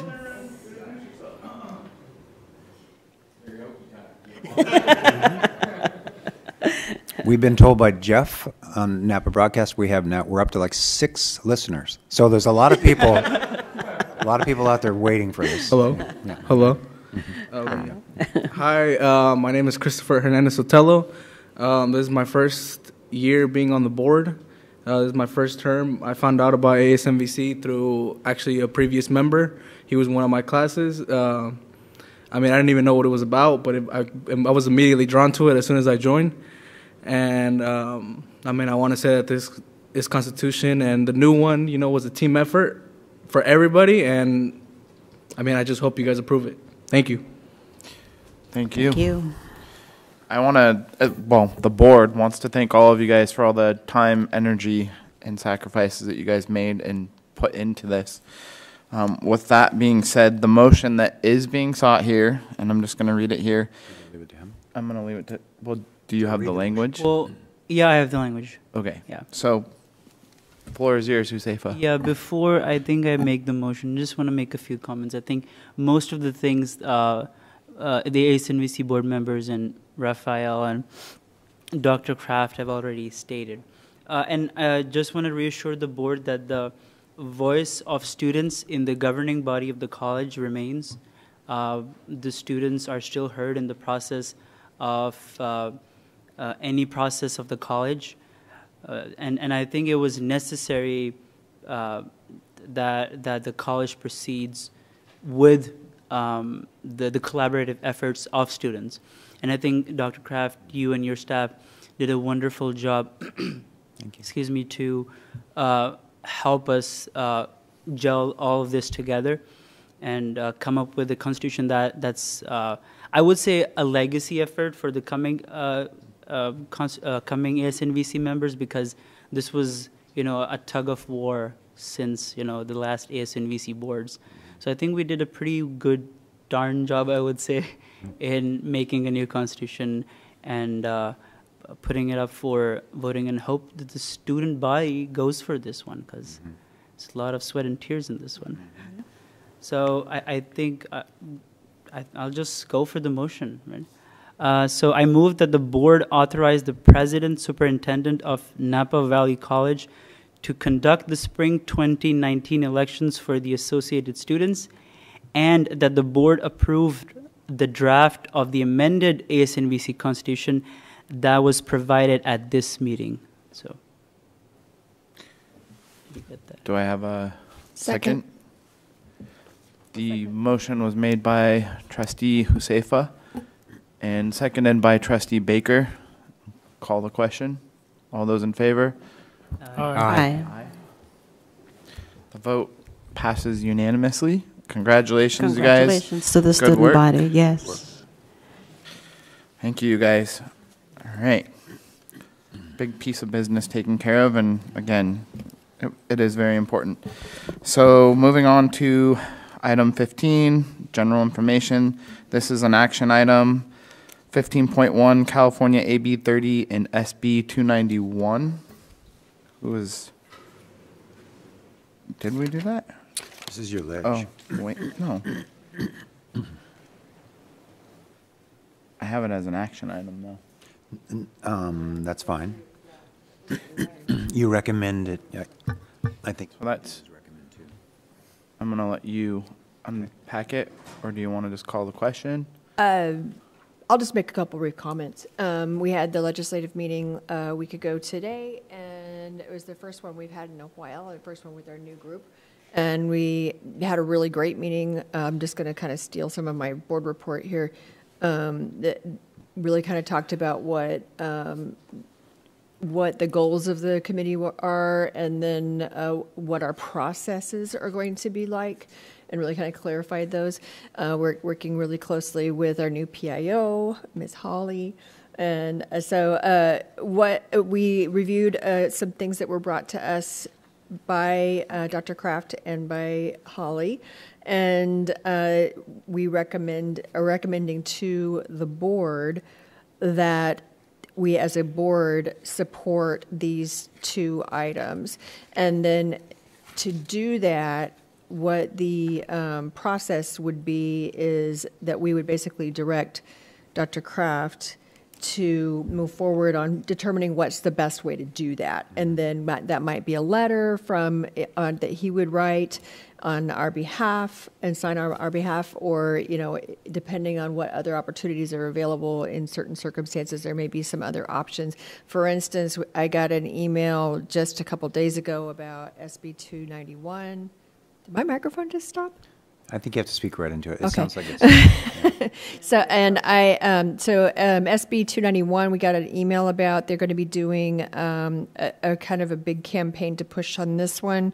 This is the one about the community colleges financial aid program and the true cost of college, I think is what it's called.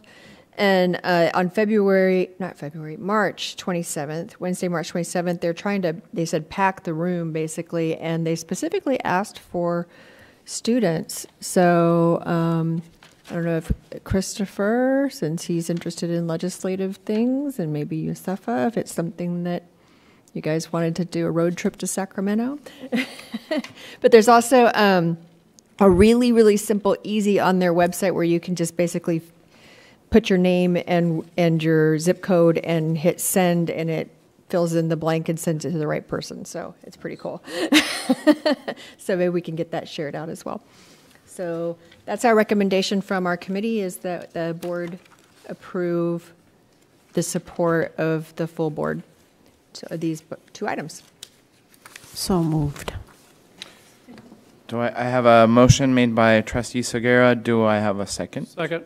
I have a second by trustee Baldini. All those in favor? Aye. Aye. The motion carries unanimously. Thank you, trustee Baker. Okay, and we're moving on to 15.2. This is our CCCT board election, which I have our ballot right here. We do have a candidate that's listed on this ballot.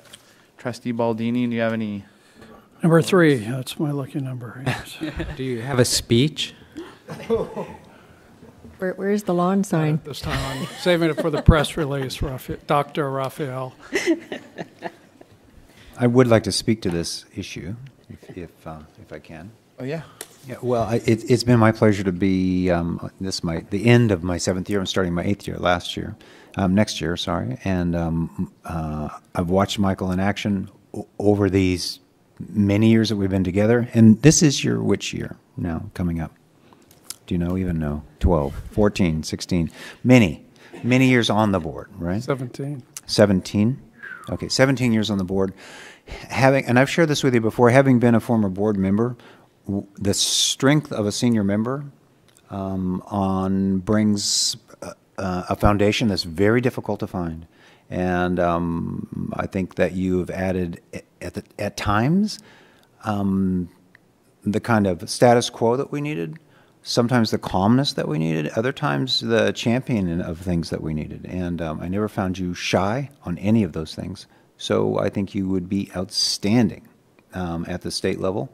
This state board is instrumental in moving the needle, really, for all trustees. And you've seen this at the CCLC. Much of that is directed. So one voice here, it makes a huge difference. So thank you, Michael, for throwing your hat in the ring. I just wanted you to know how much I admire you. Thank you, Doctor. Yeah. And then I did have a couple questions from trustee Goff on this. Are you just on the whole process? Do you have any other, how it works, how many, just the whole? No, I think I'm good. You answered. Yeah. Thank you. Perfect. So we vote for no more than 7 by checking the boxes. Do we have to vote for that many, or can we just vote and? Yeah, can we? Yeah. Do you have a recommended slate? I have a slate right here, nominated candidates. Do I need to go through each one? I don't think you'll need to do that. No. Okay, so sounds like, well, I don't want to call the question for nominating and voting for trustee Baldini. Just real quick, are we voting for 7 people or just Michael? Looks like we have to vote. Part of this is plurality. So if you vote for other people, then it will actually reduce your trustees' options. I was going to suggest that if we have to, that we pick some people that are not popular. Right. So you're stronger. You're stronger just to cast the vote for your trustee. I don't think we have to vote for any of them. That's correct. So I would move that we vote for Michael. Is there a second? Second. We have a motion by trustee Rios and a second by trustee Goff to vote for trustee Baldini. All those in favor? Aye. Aye. Motion carries unanimous. Sweet. Congratulations. Thank you very much. Best of luck. Board. Okay. I'll fill that out in a minute. Okay. Okay. Moving on to item 16. This is board policy review and adoption. 16.1. 15. You skipped one. Oh, I'm sorry. I was looking at the time. Yeah. It's 15.3, superintendent, president, out of state, travel for conference. This was your Virginia trip, I believe. Mm-hmm. So this is an action item. Do I have a motion? So move. I second. Trustee Kawaja has made the motion, seconded by Trustee Segura. Any questions, comments? All those in favor? Aye. Aye. The motion carries unanimously. Thank you. Now we're going to go to 16. 16.1 project update. This is an information item. This is, do you want Yeah, to say then I'll call on Catherine Kittle, who's also the executive coordinator, but also is the project manager for this really important item. I have to find my mouse here. So I'm just going to open it for you and just sort of explain what you're seeing. Yeah, you're not supposed to see the actual lines. Yeah. Seriously. So the key takeaway from this, I realize the writing is small, but what the key takeaway is, all that green you see is a lot of the hard work that we've done all year. If you look through, go down a little bit, you see all of the yellow. That's the hard work of all the committees and senates on campus who are working very hard to try to get you those before the end of this semester, before students and faculty leave campus. The bits in gray, and you'll see more and more of it as you go down, the bits in gray are the policies and procedures that we plan. I'm going to direct the vice presidents to reprioritize for next year, and then we'll begin work on the gray items for next year and see how far we can get through the list. So I just wanted to give you kind of a quick visual overview of where we are and where we hope to be at the end of this year and what we're looking at next year. Catherine also reminded me that one of the standards that we were looking at was the ACCJC standard to make sure that we address the policies as we're working forward. So one of their recommendations on their last visit basically said, hey, you need to spend more attention and more time reviewing your policies, and we've done a very journeyman-like job. I mean, so we are really moving along. Kudos to the students and the faculty who have worked these. I've watched some of the super seamless activity in the Senate on these, and it's hard because there's a lot of feedback. People care a lot about what we do and how we do it. So it's important to recognize this whole shared governance process is working like it should, but it takes a long time. So our goal is to see whether we can bring these all home by the end of next year. It will probably take another year to finish them all. It would be nice to think maybe by the fall semester, but I think that's going to be... I don't think so. No hope. No, Okay. the goal All is right. to get them done, and then what happens, we begin a regular review cycle that we hope to stay on. It Yes. goes every 4 years in a rolling... Yeah, the fun never stops. Thank you. Thank you, Catherine. Any questions or discussion on this item from you guys? Included in this are the first reads, yeah. All right, okay. So jumping to 16.2, these are first readings on policies just like we were looking at, but BP 2510, 5200, BP 2210, BP 5510. So this is an information item. I'm sure you guys all looked at them. Do we have... You don't need anything. Do we need anything? Questions, comments? Maybe the time for you to direct staff, me to, unpack them, or if you're fine, then not hearing anything, or send questions as you may between now and next time. They're pretty short and straightforward to me. Yeah. I was going to throw out, because in the past there have been specific BPs that caught a little bit of attention, and we've set up committees in the past, and I just was looking for your guys' feelings on whether or not, instead of forming committees, if that does come up, if we could just take care of that in the ledge committee. So I just wanted to throw that out, something to chew on if it does come up, so I don't blindside you by recommending that. So, all right, 16.3, second reading, BP policies 3505, 3520, 3540. We have them open. This is an action item and is a second reading. Do I have a motion? So move. I have a motion by trustee Kawaja. Do I have a second? Second. I have a second by trustee Baker. I do have a question though, just about the way this appears in board docs, the notes and things. It just it felt really crowded. I was wondering what was that on purpose? Because it felt kind of weird. And it was like the reference to like blue ink and red ink and everything. It was like I went into the document expecting to find all three, and then I didn't. So I wasn't sure if that was just a. That's my fault. I should have taken out the sentence about the blue ink. Those are just like minor typos that that I just fixed. So I'm sorry. I'll correct that. And I should get around to calling board docs to ask how to separate them and get the lines to show up and make the font a little bigger. It's you have to be an HTML expert to make this work better. Oh, I really do appreciate the extra information and working with me over the past couple of weeks, Catherine, on just getting the information I was asking for about background on each policy. She's been wonderful. Thank you. Any other questions, comments on them? Call the question. All those in favor? Aye. Aye. Motion carries unanimously. We got the first and the second, right, Catherine? We did. Okay.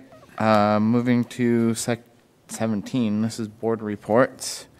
17.1, standing committee and other appointment reports. So let's go with district auxiliary services. We did have a meeting. It was kind of an overview for me because I have not been in that meeting yet, been a part of that. So it's just for future, Rosaria, you know about it. It's a binder about this thick to unpack. A lot of good things, a lot of great discussion, and I look forward to filling you guys in as we move forward with it. There's nothing specific to report out on. I can recollect. No, a typical meeting is a review of financials, the status of our independent units, how's the bookstore doing, how's the cafe doing, how updates on vending RFPs, some of the I'm going to call them P3s, but don't think land and development, but the P3s in terms of like the Silverado's contract, the Napa Broadcast contract is in there. There are other pieces in there that we just kind of review each time, and it's doing very well. I would commend the college and the district, and maybe left-handed for me, in setting this up several years ago. We're really in the vanguard, and everybody's scrambling throughout the whole state because of they're chasing income. So they're looking for reasonable and strong ways to do this, and this kind of foundation is exactly what that is set up to do. So we can bifurcate entrepreneurial activities from academic activities, and mixing them sometimes can be difficult. Thank you, Dr. Kraft. All right, next is VWT, Board of Directors, Trustee Segura. We also met, and I kind of had the same experience as you did with Oz. It was my first meeting, and it sounds like it's ever-growing, and so we're trying to gather the finances and keeping the right records is also, let's get it very well organized before it gets bigger. So it sounds like there's going to be support from Trefethen too there. But, all right. A whole bunch of folks. Very exciting. Mm-hmm. Good things happening over there. Thank you, Rosara. Legislative Affairs Committee, you had that report in our general board report with the action item. Trustee Baker is the chair on that one. So thank you. Do you have anything else you want to add? I don't want to take your wind on that one. All right. Audit and Finance Committee, that's Baker, Segura, and Trustee Kawaja. it's a quarterly meeting, right? Right. Mm-hmm. Real Property Management Committee. We have not met, but I have had contact with representatives of both the Wine Train and the North Bay Sports Facility group. Both of them, I expect, will be calling in the next two weeks or so. The Wine Train has a plan, or I kind of fleshed out the idea of what they're hoping we might be able to collaborate with them on. I spoke to Greg Braun, suggested some additional things for presentation to the committee, and so he thought he'd have that ready in the next 2.5 weeks, and hopefully we'll set a meeting before our next board meeting. Mm-hmm. Same with the North Bay Sports Group, Andy Eliopoulos.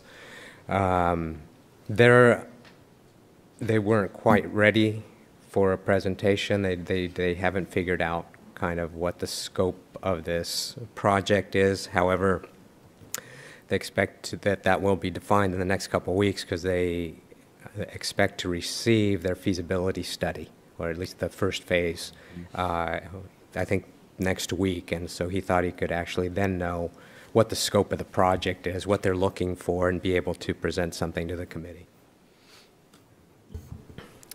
That's all. Awesome. Thank you, Trustee Rios.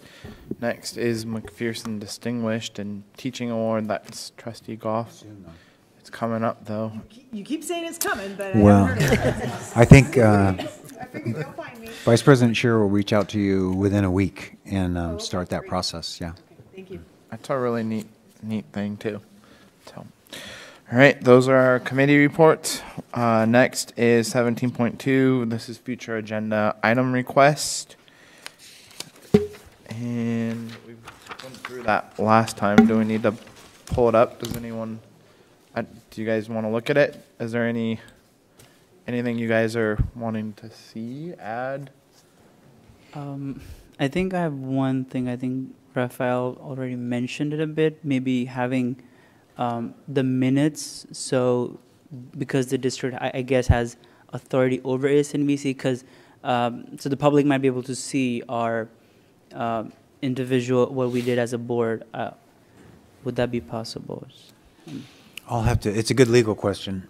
You know, the district has the authority, the board can exercise authority through me to do that. It's an interesting question. So what I will do is, let me research it with legal first and deal with Pat Wilson, who's been legal the whole way here, and see what he recommends. If it is, as a personal opinion, I don't think we can. I feel kind of weird it sounds very odd to me, because well, and you're not the voice of the students. However, my intuition on this was, once the new board is elected, is to go back and review those as a board, ASNVC board, and then approve them and move them forward. Is it possible to have them, because if the concern is just that the public or the student body doesn't have access to things that have been discussed at recent meetings, is it possible to put them up as proposed somewhere? As drafts, I would say. Our problem is their transactional minutes, and so it's just verbatim discussion, and I think it's a bad precedent for us to be thinking about. So let me, I'm hearing the request, and let me honor it to say that I'll do my best to figure out, and I'll talk with the chair if it makes any sense at all. Okay, thank you. You're welcome. Thank you. The ASNVC, just staying on that topic, what I mentioned about how the board can better support student body, it's now more evident than ever that we really need to step up and see what we can do. Dr. Kraft, you mentioned some ideas kind of that would encourage new membership and new student leaders to step up to the plate. I think long term it will really benefit them individually and the college as a whole. So I don't know, it looks like we're still in process, and we're talking about developing new bylaws. I just want to see how we can be most helpful, because I think it's really imperative that we help out now. Why don't I bring this? I can bring a report back. Some of this we have to reach out to faculty and or the instruction if we're going to start offering. We'll probably use an existing credit course, but it gets a little sticky, you know, for us to figure out how to do that because we don't want to really talk about it too much. But we'll meet and work on that. I think it'd be great to hear that next section. Credit, but there's non-academic, I would imagine, some non-academic things that we can I can make consider. those happen, just me, you know, so they probably will. Good. All right. 17.3 trustee and board chair reports. Let's go this way to the proud new papa, Trustee Dodd. It's awesome. Harold Dodd was born February 26, 8 pounds, 3 ounces, and he's very happy and healthy. Mom's happy and healthy, and appreciate all the notes of support and love. And yeah, we're very, very, very happy and trying to get our sleep where we can. Good luck with that. Good laugh. Look at him. Congratulations again, Trustee Rios. Yeah, I mean, you can't follow that. What do you do? I look forward to the mariachi event this weekend. I think that'll be exciting, but other than that, I have nothing further. That's a ditto for me. I took 2 Puente member young Latina students to the Women in Power conference. They were very inspired, and so we're planning something, which is great. So, and Dr. Rossetti, she was one of the speakers, and they got to talk to her, and she's also very interested in organizing something. So I'll keep you posted on that. Neat. Trustee Kawaja? Sure, long list. First of all, congratulations, Trustee Dodd. I don't know if he's listening. He's. NVC Leadership Academy is continuing, rolling the wheel along. Then there was a continual meeting with Dr. Kraft regarding all this, Constitution and regarding ASNVC. Then on Friday, March 1st, I met with Catherine and Ben regarding APs, revisions of APs and BPs that affect student and student life. Then Saturday, March 2nd, I went to Ron Downs Memorial. He was a volunteer at Napa Valley College as a you could say as a helper in tennis classes, and so he served plenty of years at the college. So I went to his memorial. It was in the gym. So then again we had the meetings. Then on March 7th we had our legislative committee meeting. I think we already discussed all that. March 11th was a hearing that happened in this room after I don't know how many 4 years. It was first in long years. Then March 12th, we discussed as ASNVC the revised constitution that is going to be put up for elections. And I think that's it. Excited for Viva Mariachi Festival. That's all. Thank you. I get to experience it 2 times. I'm really excited. St. Helena and Saturday, so I'm really looking forward to it. Trustee Baldini. Thank you, my fellow trustees, for your support. And I don't want to be the one that's known to cry wolf, but the Board of Trustees meeting calendar, has that been approved, or is that? We have an errata correction. It should be 7/13, and so if that's what you're looking at. Yes. Yeah, it was, I think, the 11th by mistake, and it was a typo. I see it as errata, but I was going to mention it. So for our calendaring, you should please take a look at July 13. I hope it doesn't inconvenience anybody too badly, but. Thanks very much. Everyone looking at their calendars. It's our special meeting, our Board of Trustees self-evaluation. Is that a Saturday? It's a special meeting. It is. You sneered when you said that. I'm not sure why. Yeah. It must be this cold. Yes, it is. Yeah, it's just the cold. Just the cold. It is. So we're typically we've done that. It does not have to be, but we have time to kind of change that as well. But see what your schedules hold. It'd be half day. Is that in lieu of the 11th or in addition to? Because the 11th is not on here. No, the 11th was a mistake, right? Oh, wait. Michael, I see what you're going. This may be a double error on our part. So the 11th is which day? It's a Thursday. That's the regular Thursday. So I think what we did, when we talked about it today, we mistook the 13th and the 11th. So the 11th is the day of the meeting, I'm sorry. And then, got it, okay. And then the 13th was the special. What time? Just move the other one to Friday and have a sleepover. Yeah, we could. We could also, it is, since we're on this item, I mean, the 11th is the regular board meeting. We could, this probably gets worse for you. We could probably do the board self-eval, before, is kind of like we did for training. A 2-hour block is completely adequate for the self-eval. So we could do that from 4 to 6, that kind of thing, and see whether we can combine it and then go into a regular meeting.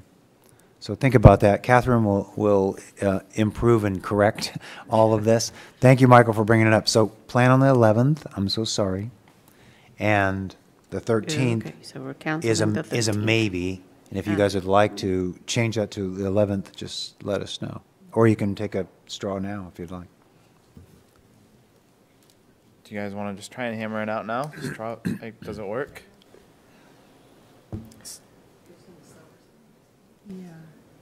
You can still get out by 8, even if you talk about it, right? I kind of like rolling it beginning, do a 4 to 6. I thought that worked really well last time. Mm-hmm. But that's me. I'm open to doing that. Rather than the Saturday, right? Rather than the Saturday. Is that better? Or should I? Okay. Any other You out of time? input? I feel like there's a consensus to do it all in one day, 2 hours earlier. Any, like? Yeah, it's concise. Well, this is a series, it's a process, so you will have received things before, and you would be able to participate online and with evaluations to the board, and in that 2-hour session, you kind of hammer out some things, right? But most of the work that you would have done would have happened in the first part of July, where everyone can kind of do that online, and that meeting itself is a kind of a culminating activity. We see the results, everybody's kind of. You'll probably be, you probably will, the board chair will be working on the results to kind of lead them down. We'll work on the process with the chair this year. Can I make a comment/recommendation about it? One of the things that was nice about doing it up in St. Helena is that we all got to sit around a table where we could see each other's faces really well. And I'm assuming this has to be done in open session. So is there another space besides this one where we could do it that is open? We've done it in the community room in the past too, right? Sure. I would like that because I get a crick in my neck. Okay. Yeah, we can absolutely do it in the community room, I think, or other spaces that might work. Yeah, sure. Okay. All right. Just for the record, I'll be out of town on the 11th. Oh, well. Oh.